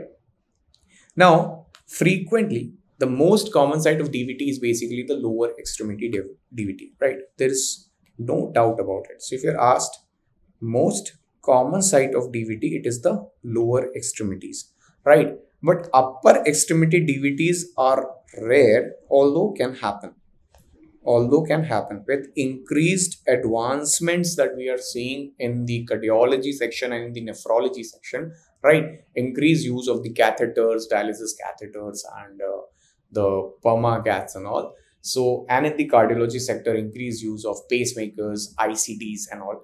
The upper limb DVTs are becoming also common. They are rare, but they are becoming common, right? So you have to remember the causes of upper extremity DVT. First of all, it's rare, but what are the causes of upper extremity DVT? So if you get a DVT in upper extremity, that's a very rare thing, but you have to remember that know for the risk factors, whether the patient is having an underlying pacemaker, see whether the patient is having a defibrillator, or see whether the patient is having an indwelling central venous catheter or an indwelling central venous catheter, because all these are risk factors for the development of upper extremity DVT. Okay. Now, as I've already mentioned, that pulmonary embolism is a great masquerader. It's a great masquerader. So we will just look how we suspect and we move forward with a diagnosis of DVT or pulmonary embolism, right?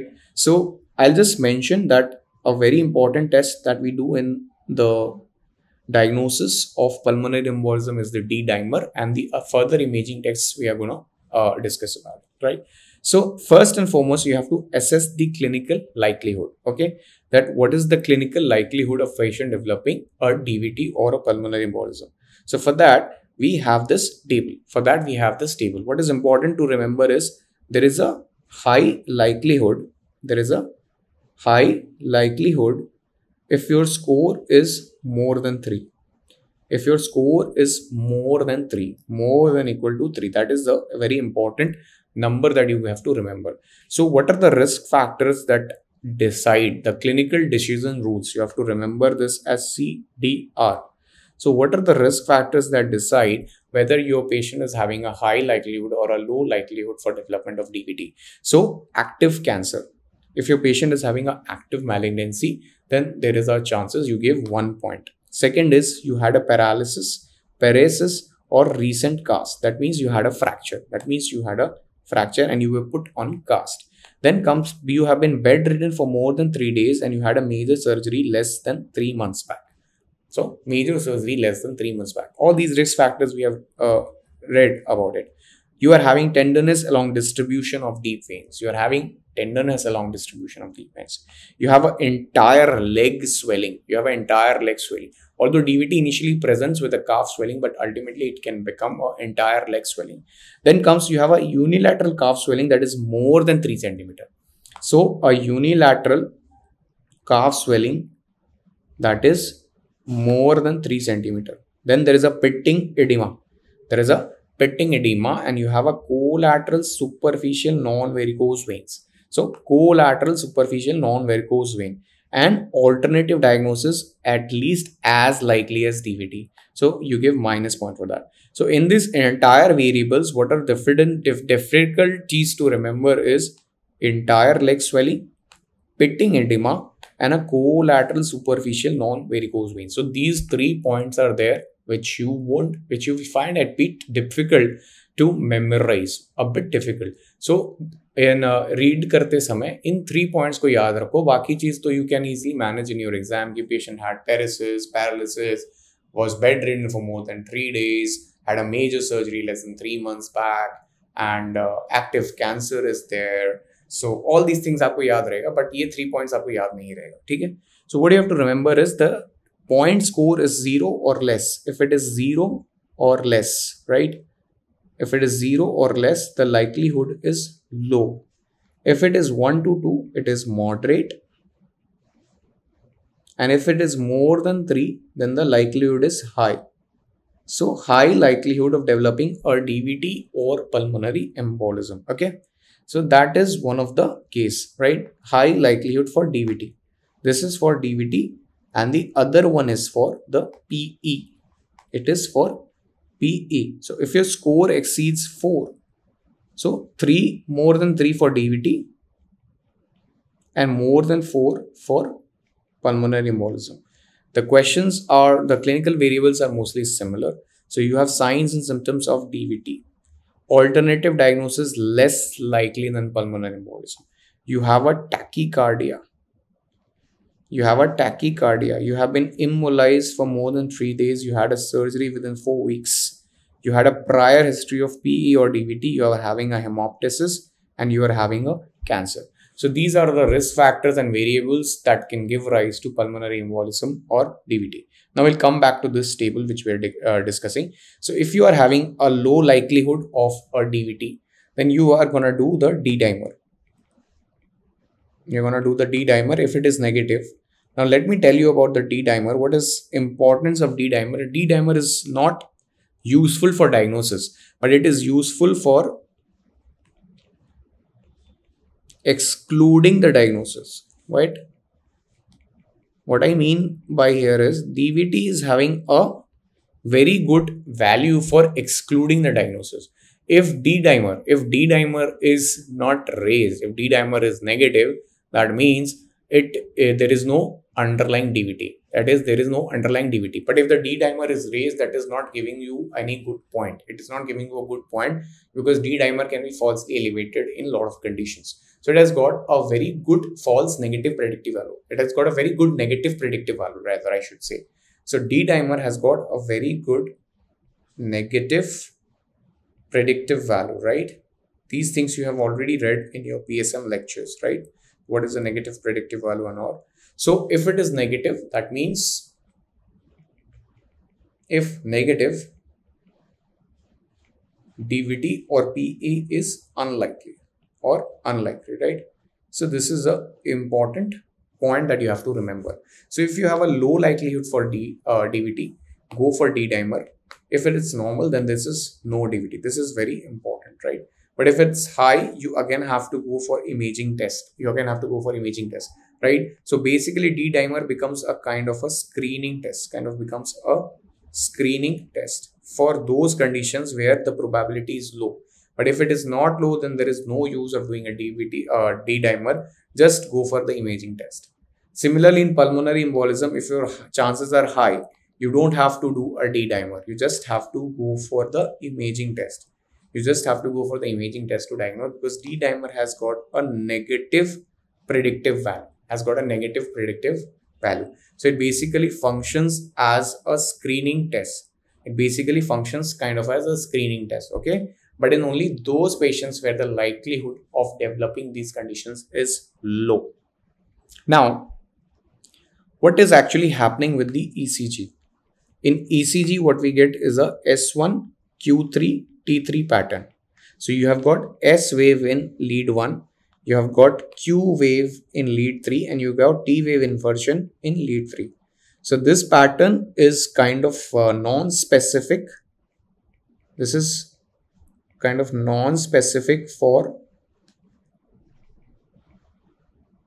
pulmonary embolism. It is seen in pulmonary embolism, but it is not very specific for pulmonary embolism. So this is one of the questions that are often repeatedly asked in exam. You have to remember this thing, right? S1, Q3, T3 pattern is there.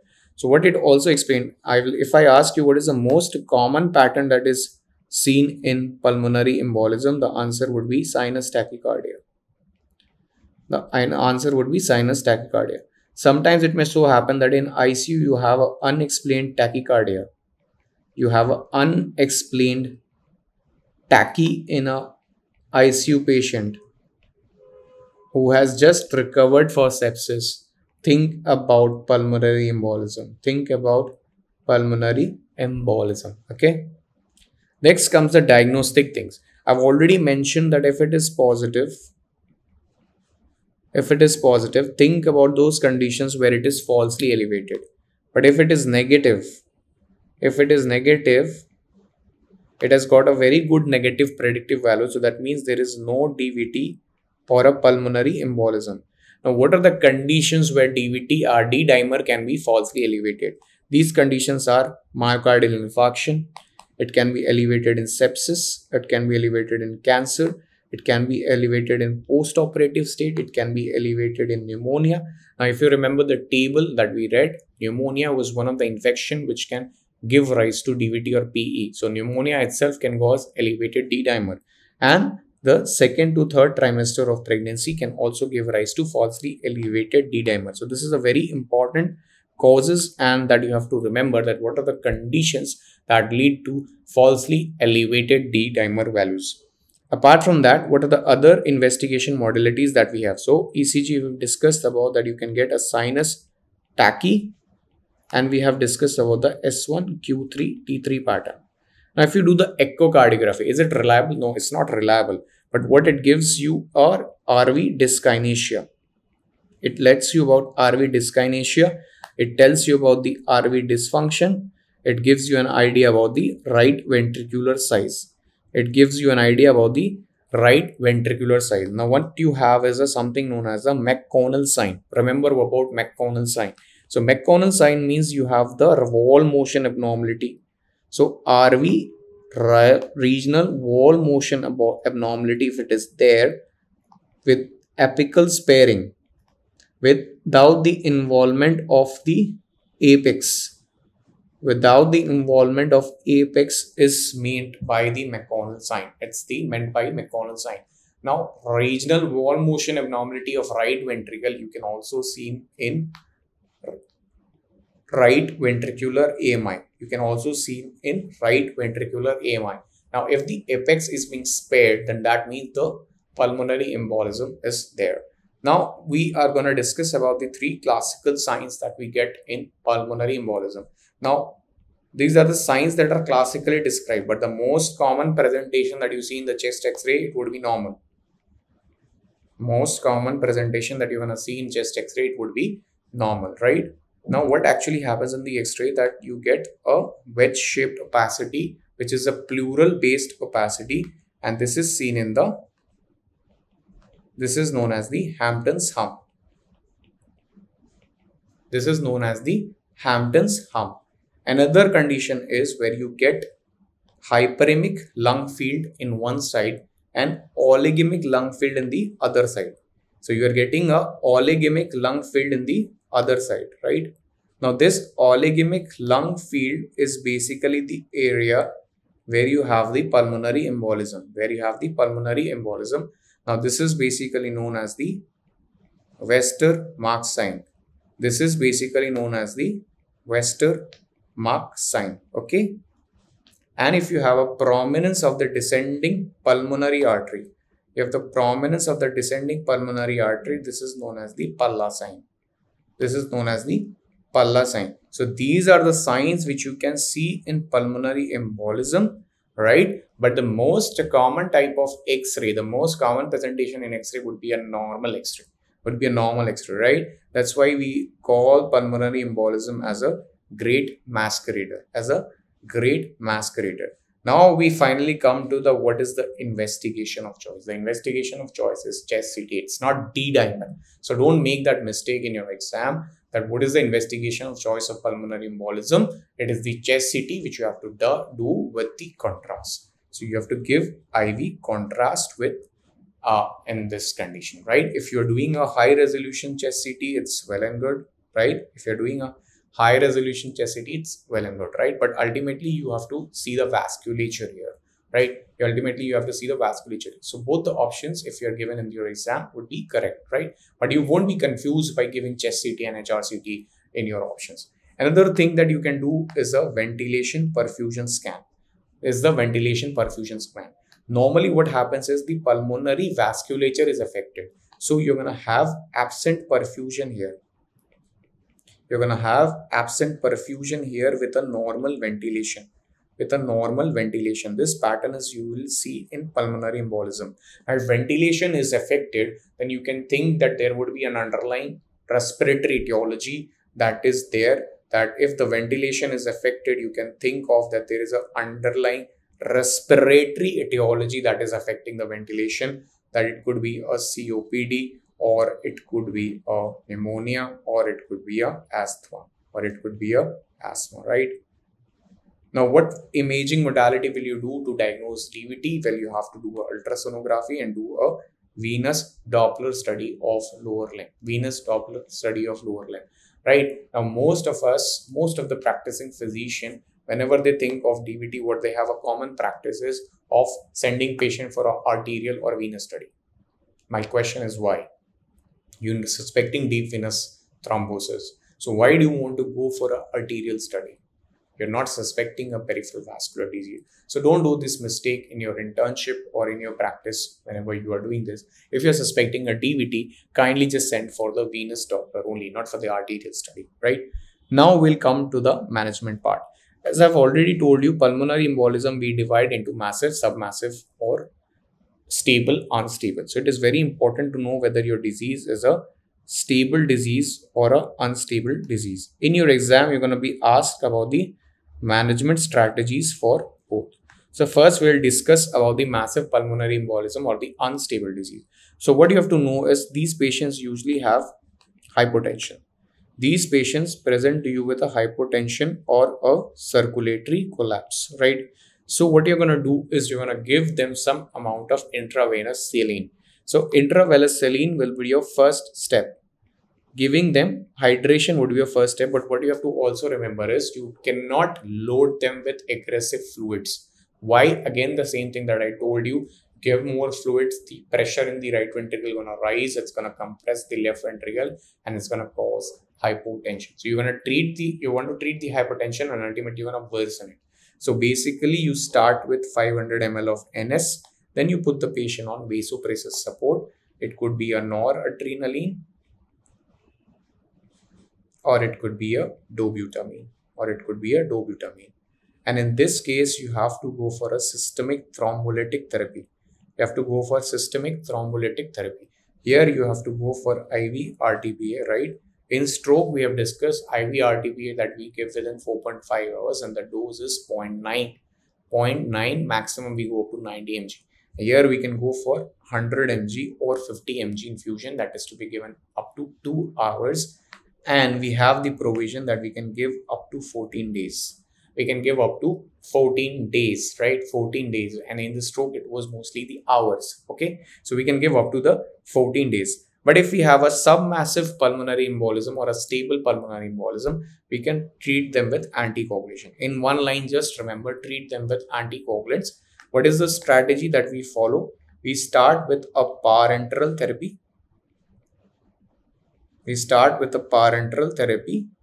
And then we add oral NOACs or vitamin K antagonist right? Now, the reason or the strategy behind giving a switch therapy, this is kind of a bridge therapy, is the warfarin therapy. The warfarin takes 2 to 5 days. It takes 2 to 5 days for the INR to increase. Right? So in those 5 days, what we're going to do is increase the INR by giving parenteral heparin or low molecular weight heparin, right? So if you're asked in your exam, treatment of a massive pulmonary embolism, answer is thrombolytic therapy. If you're asked about initial therapy of unstable, pulmonary embolism, answer is give them IV saline. And if you're asked about a definitive therapy, then this is thrombolytic therapy. And if you're asked about a stable or a submassive pulmonary infusion, the treatment of choice is anticoagulation. Now, what has changed in the recent guidelines is the duration of the therapy. The words that were previously used, provoked and unprovoked, are not being used now. So I've got evidence for you, right? So this is basically taken from your Harrison latest edition. So what they are saying is the European Society of Cardiology guidelines, they have done away with the unprovoked and provoked DVT or pulmonary embolism. So what they are suggesting is you put the patient on an indefinite duration. of anticoagulants, especially in those conditions where you have the first episode of PE and you have no identifiable risk factor. You did not get any risk factor, right? Now, if you have a persistent risk factor, like say active malignancy, so the patients who are on active malignancy, they should be put on indefinite anticoagulants till the time your cancer is being there in the body or treated or not, right? So active malignancy patients have to be put on an indefinite DVT. They don't have a specific duration. And another thing would be minor transient or a reversible risk factor. So there are three conditions. Where you have to put the patient on an extended oral anticoagulation. And the terminology provoked versus unprovoked has been removed. Okay. Now we will come to this fact where we're discussing the bridge therapy. We're discussing about the bridge therapy. We have discussed that when we are treating a submassive pulmonary embolism, the treatment of choice is basically anticoagulants. The treatment of choice is anticoagulants, right? So this basically brings us to the end of the module. I'll just end with one more information that you need to know. One of them is IVC filters. When you shall use IVC filters, well, you need to know that there are two conditions. So anticoagulation, giving anticoagulation would give rise to bleeding episodes, would give rise to bleeding, right? So the side effects of giving anticoagulants is bleeding. So if you are having an active bleeding that precludes the use of your anticoagulants, you have to use IVC filters. Second would be if you are having a recurrent venous thrombosis despite intensive anticoagulation. You gave the anticoagulation and the INR was being maintained for 2 to 3 with optimal duration and optimal therapy.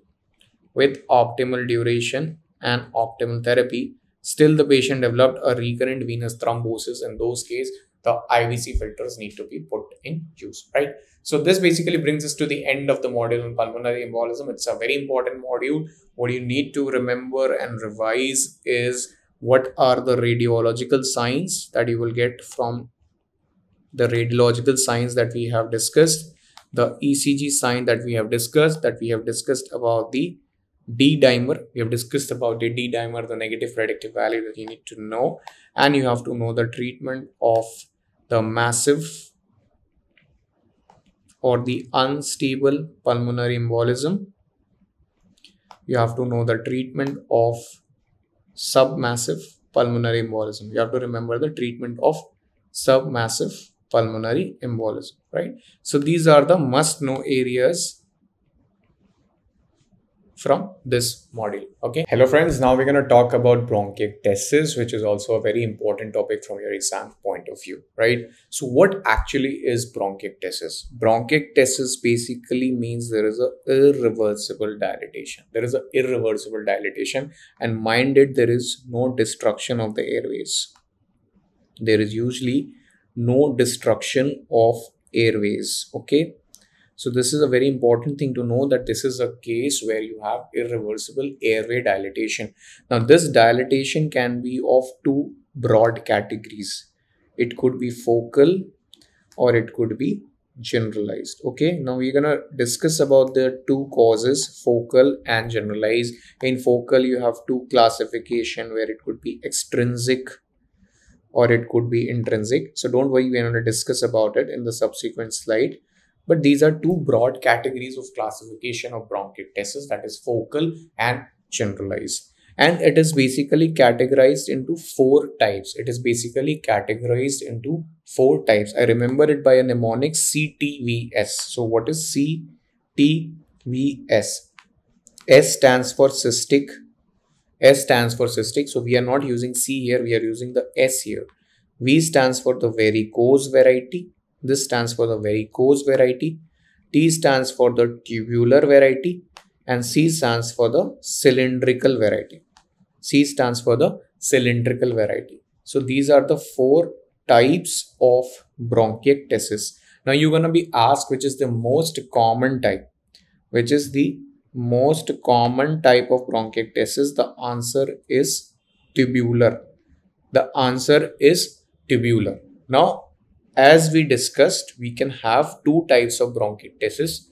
One is focal and the other is generalized. Now, the focal bronchiectasis can be divided into a extrinsic bronchiectasis due to the extrinsic cause and due to the intrinsic cause. So, what I actually mean here, suppose these are the airways. Any cause that is inside the airway. Would be an intrinsic cause, and anything that is outside the airway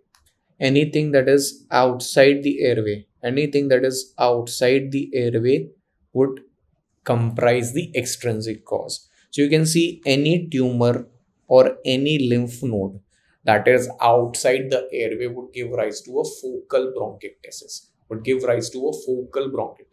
Now you're gonna tell me, sir, there is a lymph node compression from the adjacent side. So it is not causing dilatation. So, sir, why are you calling that there is a bronchiectasis? So let me tell you, friends, what will happen is if you compress one airway, there will be compensatory dilatation of the other surrounding airway. So that's why we are having a focal bronchiectasis. And intrinsic would be if there is any airway tumor.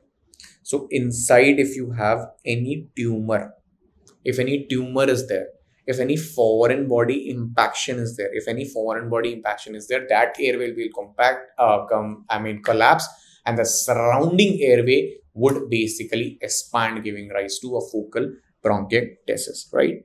Focal bronchiectasis. Now we have read about the focal bronchiectasis. Now we will read about the diffuse or the generalized bronchiectasis So friends, what you have to remember is there are certain infectious etiology. Okay, there's certain infectious etiology. There is certain immunodeficiency which can give rise to bronchiectasis. Then we have the certain genetic causes. One of them is the cystic fibrosis, Carter-Jenner syndrome, alpha-1 antitrypsin deficiency. Then we have the autoimmune cause.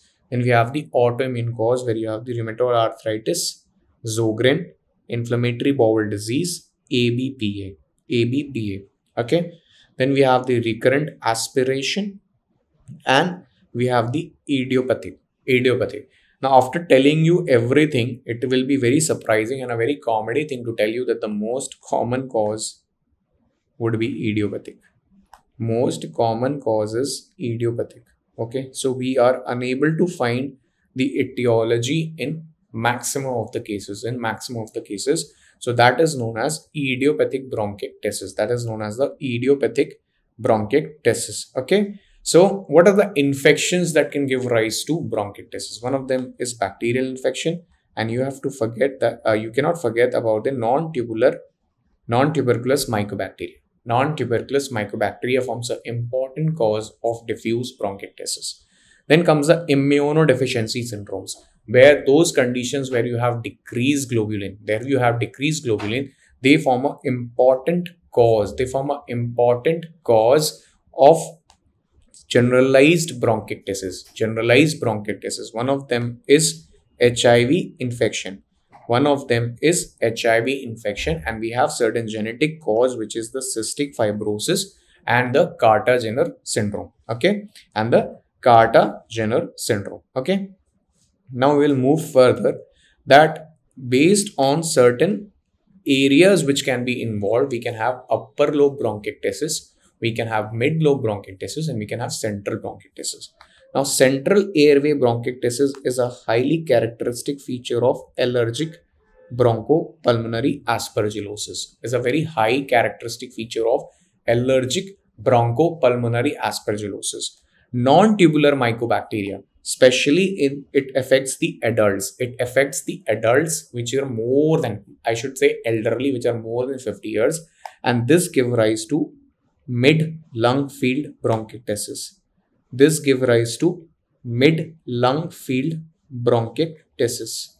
Okay. And there are certain conditions, which give rise to upper lobe bronchiectasis. And this is cystic fibrosis and the post-radiation fibrosis. So cystic fibrosis is a cause of bronchiectasis in adolescents. Whereas non-tuberculous mycobacteria is the cause of bronchiectasis, in elderly. Okay. Now, what actually is the pathogenesis? Pathogenesis is basically the vicious cycle. There is a vicious cycle by which infection leads to impaired mucociliary clearance. If the mucociliary clearance is impaired, that infection will not be thrown out of the system, and that infection will ultimately lead to colonization and further infection.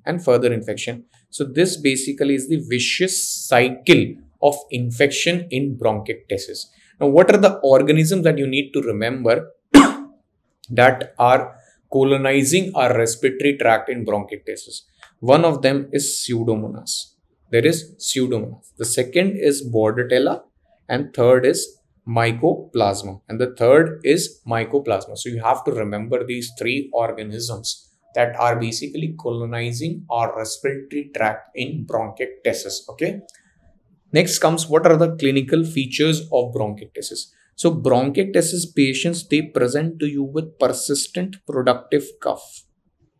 They come to you with a persistent productive cough, and a very important history that you're going to get from your patient is they change with the change of posture. They change with the change of posture, right? And there is ongoing production of a very thick, tenacious sputum. There is ongoing production of a very thick, tenacious sputum. Now, what you have to remember is the sputum is not foul smelling. The sputum is not foul smelling. The foul smelling sputum is characteristic of lung abscess, which we have discussed in a different module, right? So what you're going to get in your history is that the patient is having a persistent productive cough. And do not forget the other C that you have to remember. It is the clubbing. It is the clubbing. So persistent productive cough in a patient with clubbing, where you are getting certain respiratory findings like wheeze, crackles, think of bronchiectasis. Think of bronchiectasis. And if there is an acute exacerbation of bronchiectasis, then there is going to be change in volume of sputum. There will be change in volume, there will be change in purulence, and there will be change in color. So three things are going to change if there is an acute exacerbation of bronchiectasis. So these patients are prone to develop acute infections. These patients are prone to develop acute infections, right? So they are very prone to have repeated exacerbations. They are very prone to have repeated exacerbations. So how will you diagnose whether your patient is having bronchiectasis or not? So guys, the modality of choice is CT chest. The modality of choice is CT chest, and if you're given a high resolution CT scan in your option, then that's gonna be the answer. Apart from that, what you're gonna get in a CT scan, we're gonna discuss that, and we'll discuss certain image-based questions related to that. So you're gonna get a tram track appearance. You're gonna get tram track appearance. Another T that you have to remember is tree in bird pattern. Tree in bird pattern. And the third sign that you have to remember is the signet ring sign. Well, this black part is basically the airway, and this red part is basically the vasculature. So if the airway diameter is 1.5 times, if the airway diameter is 1.5 times of the vasculature, then we call it a bronchiectasis, and this is known as a signet ring sign. This is known as a signet ring sign. So if you look into this CT that has been given, so one of your image based question. So what you're getting here is this cylindrical pattern. You're getting this pattern of bronchiectasis, and you can see very large airways. You can see this large airways. So this is a very highly characteristic feature of bronchiectasis, right? So this is a image based question that you need to keep in mind for bronchiectasis. Okay. Now, what you have to remember is HIV negative patients. HIV negative patients, especially if they are more than 50 years of age, and if they are harboring a non-tubercular mycobacteria, then they are mostly having the MAC, that is the Mycobacterium avium complex. So in those cases, the treatment would be to give a combined macrolide along with rifampin and ethambutol. So in that case, what you have to give is a combination of macrolide combined with rifampin and ethambutol. That would be the treatment strategy. Apart from that, what you have to do is maintain a bronchial hygiene. Now, these patients have thick, tenacious sputum. So what you need to do is give them proper hydration. You have to use some hyperosmolar agents and mucolytic agents like Dornase, which are used to simplify or make the thick mucus thin. And what you have to do is regular posture change. You have to do the regular posture change and chest physiotherapy. These are all part of non-pharmacologic therapy. Right? Now, when will you use the pharmacologic therapy? When will you use the pharmacologic therapy? The pharmacologic therapy is basically directed towards the prevention strategies. We're going to come to that. The prevention strategies involve giving patients vaccination. So you give influenza and pneumococcal vaccination. You're going to give smoking cessation. You're going to give advice and make smoking cessation in the patient. And if the patient is immunodeficient and is having recurrent bronchiectasis exacerbation, you have to give them IVIG. You have to give them IVIG. Apart from that, if there are three or more episodes of exacerbation, so the patients where you have more than 3 episodes of exacerbation, you have to put them on suppressive antibiotics. You have to put them on suppressive antibiotics, because the fact, if you have exacerbation in a patient of bronchiectasis, that exacerbation can lead to a very bad worsening in those patients, can lead to prolonged antibiotics, can lead to underlying sepsis. So you have to prevent the exacerbation in those group of patients. So how do we do that? You can either put the patient on oral ciprofloxacin on 1 to 2 weeks per month. We have a lot of options. One of the options is giving oral ciprofloxacin. You give them 2 weeks. So 2 weeks on and 2 weeks off, right? Then you can use a rotating schedule of antibiotics. Why we are giving rotating schedule is, we are giving rotating schedule because we can prevent the development of resistance. So we give one form of antibiotic and we rotate. The next time we are giving different type of antibiotic. So, or you can put the patient on oral macrolide 3 times per week. So 3 days on and 4 days off. That's one schedule.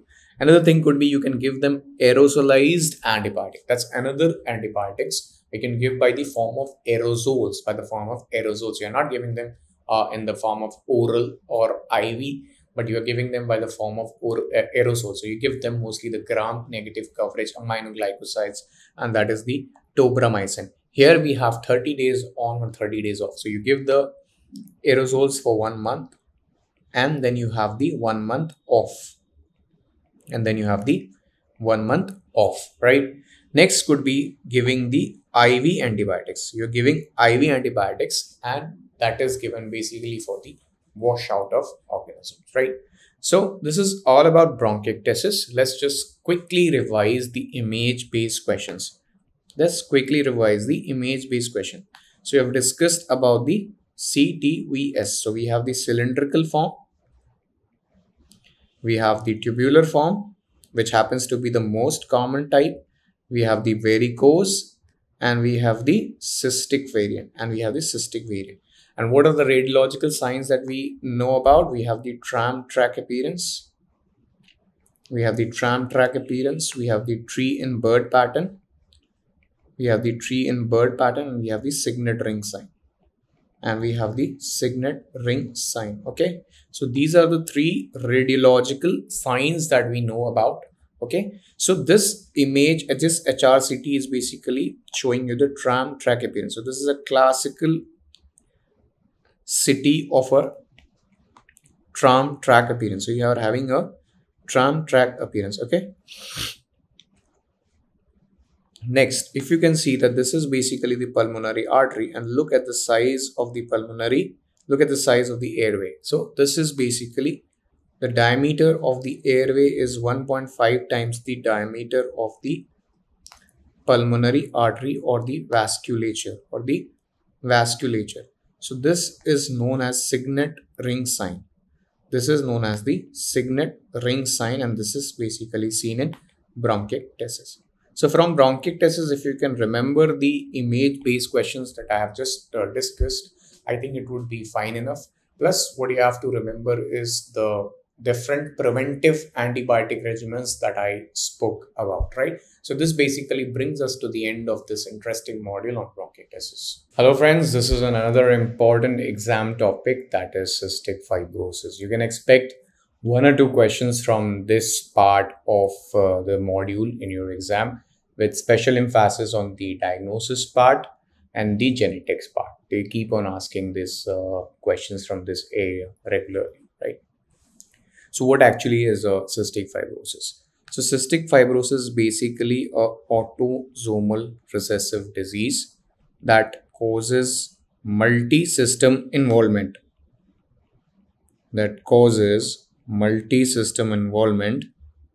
And is a exocrinopathy. So what is actually having in cystic fibrosis is you have a anion channel, which is the CFTR. This anion channel is basically responsible for maintaining the volume and composition of the fluids. So this is basically responsible for maintaining the volume and composition of fluids that are secreted by the exocrine glands. Right? And as I've already discussed that this affects multiple organs. Now, most common organ to be affected, the most common organ system to be affected from the cystic fibrosis is respiratory system. And second most common organ to be affected is pancreas.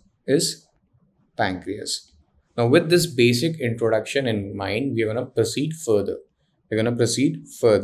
So, what are the things that we know about the respiratory manifestations? So, first thing we know that this is the most common site of involvement.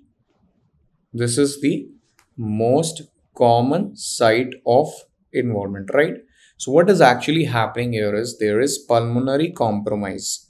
In CFTR, what is actually happening is there is copious hyperviscous and adherent secretions. There is copious hyperviscous and adherent secretions that are difficult to clear. So if the secretions are difficult to clear, what will ultimately happen is this is gonna favor the colonization. Of certain microbial organisms.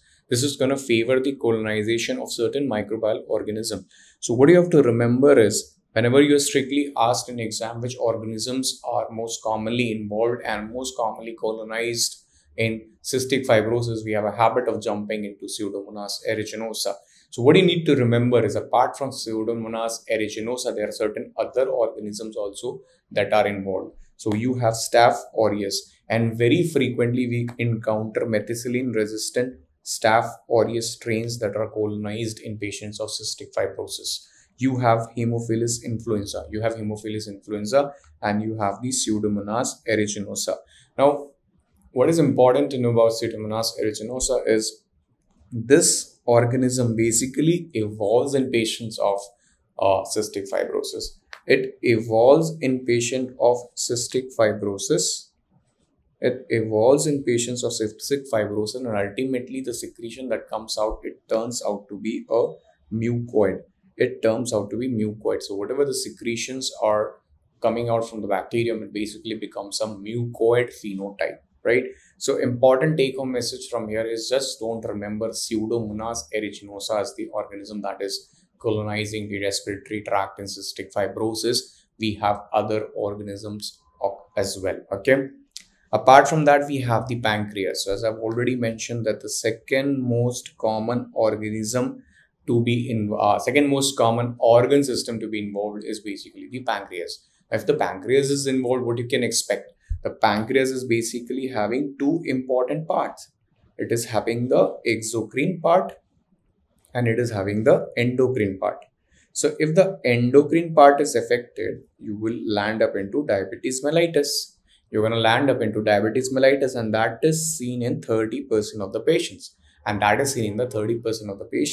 Whereas the exocrine component basically gives rise to the pancreatic insufficiency. So this gives rise to the pancreatic insufficiency, and ultimately you're going to have malabsorption syndrome that will lead to poor growth. And as the pancreatic enzymes are responsible for the fat absorption, so you're going to have deficiency of the fat-soluble vitamins, right? So this basically comes from the exocrine component. These manifestation comes from the exocrine component, right? So till now we are clear, okay? Now there are other organ systems also that are involved. So as I'm saying, it's a multi-system involvement. So there are other organ systems that are also involved. So this can give rise to multilobular cirrhosis. This can give rise to multilobular cirrhosis. What you have to remember apart from that is another M, and that gives rise to meconium ileus. So meconium ileus can also be a manifestation of cystic fibrosis, right? So meconium ileus can also be a manifestation of cystic fibrosis, and then comes the infertility. As there is complete involution of vas deferens. So this basically leads to infertility. And the sinusitis is also another manifestation. So apart from the respiratory tree, apart from the lower respiratory tree that we have discussed, this is also involving the upper respiratory tract, and it is also involving our sinus. Giving rise to sinusitis. So multiple organ manifestations. We have discussed about the respiratory, we have discussed about the pancreas, we have discussed about the sinus, we have discussed about the GI tract, we have discussed about the genitourinary tract also. And last but not the least, remember the 2M. It is leading to multilobular cirrhosis, and it is leading to meconium ileus. It is also causing meconium ileus, right? So these are the common clinical manifestations of cystic fibrosis. Now we will move into the molecular genetics. Now this area is very important as they ask you questions regularly from this area. So what is happening in the molecular genetics part is there is a mutation in the F508 area. So F508 deletion mutation is the common mutation that is we are encountering in around 70 to 80% of the mutation analysis. So CFTR mutation analysis when you do in the patient, what you are getting is F508 deletion mutation. And what is happening is there is an omission of a single phenylalanine residue. So remember, both the things are asked. So you have to remember F508 deletion also, and you have to also remember that which amino acid is involved. So there is omission of phenylalanine residue. Right?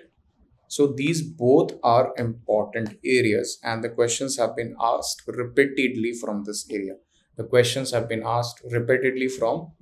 So kindly remember this number and kindly remember the amino acid which I am talking about. Okay. Then comes the pathogenesis. So till now I have been telling you that there is sinusitis, there is respiratory tract involvement. I have been speaking about exocrinopathy. So just let me tell you why the secretions are basically getting thick in cystic fibrosis. So what is actually happening here is, you see there is epithelial cells, there is presence of cilia,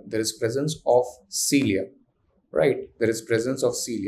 So what is happening is there is, if you look into the secretions that is normally present, it has a mucus layer and it has a pericapillary fluid layer. Now what does this pericapillary fluid layer do? Now this pericapillary fluid layer is present below the mucus layer, which is a jelly-like thing. So mucus layer below which you have the pericapillary fluid layer. So this pericapillary fluid layer allows the cilia to move and hence helps in the clearance. So you have the mucus layer, you have the pericapillary fluid layer. Beneath that you have the cilia. So because of this pericapillary fluid layer, the cilia can move and hence cause the secretions or any organism to move out and prevent decolonization. So this is the protective mechanism of the body. Now what is happening in cystic fibrosis is this pericapillary fluid layer is deficient. So this pericapillary fluid layer is deficient in patients of cystic fibrosis, and this basically causes the secretions to become thick, and there is colonization of the microorganisms, and there is the colonization of the microorganisms. So I hope you guys are very much clear about the pathogenesis of cystic fibrosis. Why do we actually get thick secretions? Why do we actually get thick secretions in patients of cystic fibrosis? Now comes the diagnosis of cystic fibrosis. How you're going to diagnose? So you all have read in the pediatrics about the newborn screening program. We have newborn screening techniques that we have for cystic fibrosis. So what is actually happening is this CFTR gene, the CFTR channel is basically allowing the chloride channel, is basically allowing the chloride ion to move inside. If it's not happening, what is happening is there is sweat emerges on the skin with excess chloride. So you have excess chloride, right? So levels of chloride in sweat basically is increased in patients of cystic fibrosis compared to non-cystic fibrosis. The mechanism I have already explained. So what you do is a sweat chloride test. The sweat chloride test is highly specific for cystic fibrosis. As the chloride is not entering, as the chloride ion is not entering inside, what is happening is this is emerging above the skin into the sweat, and the sweat chloride levels are markedly elevated. So they are markedly elevated. So another MCQ that you get from this area, and once you have done the sweat chloride test, then you can go for the mutation analysis. So there are two ways by which you can diagnose. One is the sweat chloride test. And other is the mutation analysis of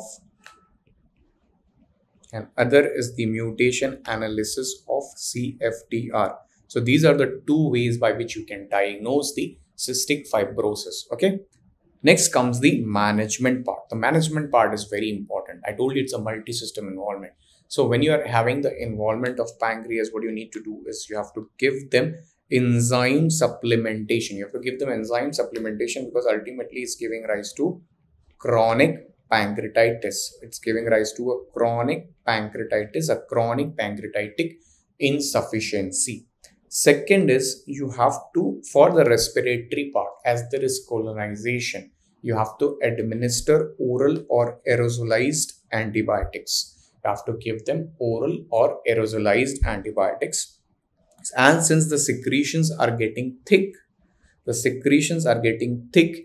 PCL is deficient. The perimucal gland is deficient, which we talk about. The periciliary fluid layer that we talk about. The periciliary fluid layer is deficient. So what is actually happening here is the PCL depth, periciliary fluid layer depth, needs to be increased, and that is being basically achieved by the DNase, aerosols and hypertonic salines. So that is being basically achieved by the DNase, aerosols and the hypertonic salines, right? So thick PCL is thick secretions come basically from the deficient PCL, comes from the deficient pericapillary fluid layer, right? Another important part that we have also discussed in bronchiectasis is the chest physiotherapy part that you need to do in patients of cystic fibrosis. You have to also need to do the cystic fibrosis. You have to do chest physiotherapy. Okay. Now comes the malabsorption part. So as the malabsorption part is there in patients of cystic fibrosis, so what you need to do is, along with the enzyme supplementation that you are doing for patients of chronic pancreatitis, and the enzyme sufficiency is, as the pancreatic insufficiency is there, so what you're doing is giving them the enzyme supplementation. Apart from that, you will also get certain fat deficiency. You're going to have the deficiency of fat soluble vitamins. So what you need to do is you have to give them calcium, since they're going to have decreased calcium and they're going to have decreased vitamin D. So you have to give them calcium and vitamin D supplementation.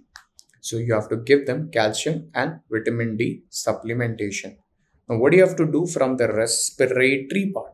What do you have to do from the respiratory part? You have to give them parenteral antibiotics, especially if they have a respiratory exacerbation, especially if they have the respiratory exacerbation. What are the organisms? What are the organisms that you can find specifically in cystic fibrosis patients? Again, this is kind of an integration with microbiology. So you're going to have Burkholderia, you can have Pseudomonas aeruginosa. I told you that there is a special phenotype that's associated with it, which is the mucoid phenotype. You're going to have atypical mycobacteria, and you can have MRSA. You can have MRSA. So what is the antibiotic that you have to follow in patients of cystic fibrosis? Well, you have to give them a beta-lactam and you have to give them a aminoglycoside, and the duration of the therapy must be around 40 days. The duration of the therapy must be around 40 days. Now, if there is an end-stage pulmonary failure, in these group of patients, what you can do is do a lung transplantation. You can go for a lung transplantation, and lung transplantation kinds of add around 9 to 10 years of life to these group of patients. Now, if I'm telling you about lung transplant, just let me tell you most common cause of lung transplant that has been added in new edition of your Harrison is idiopathic pulmonary fibrosis.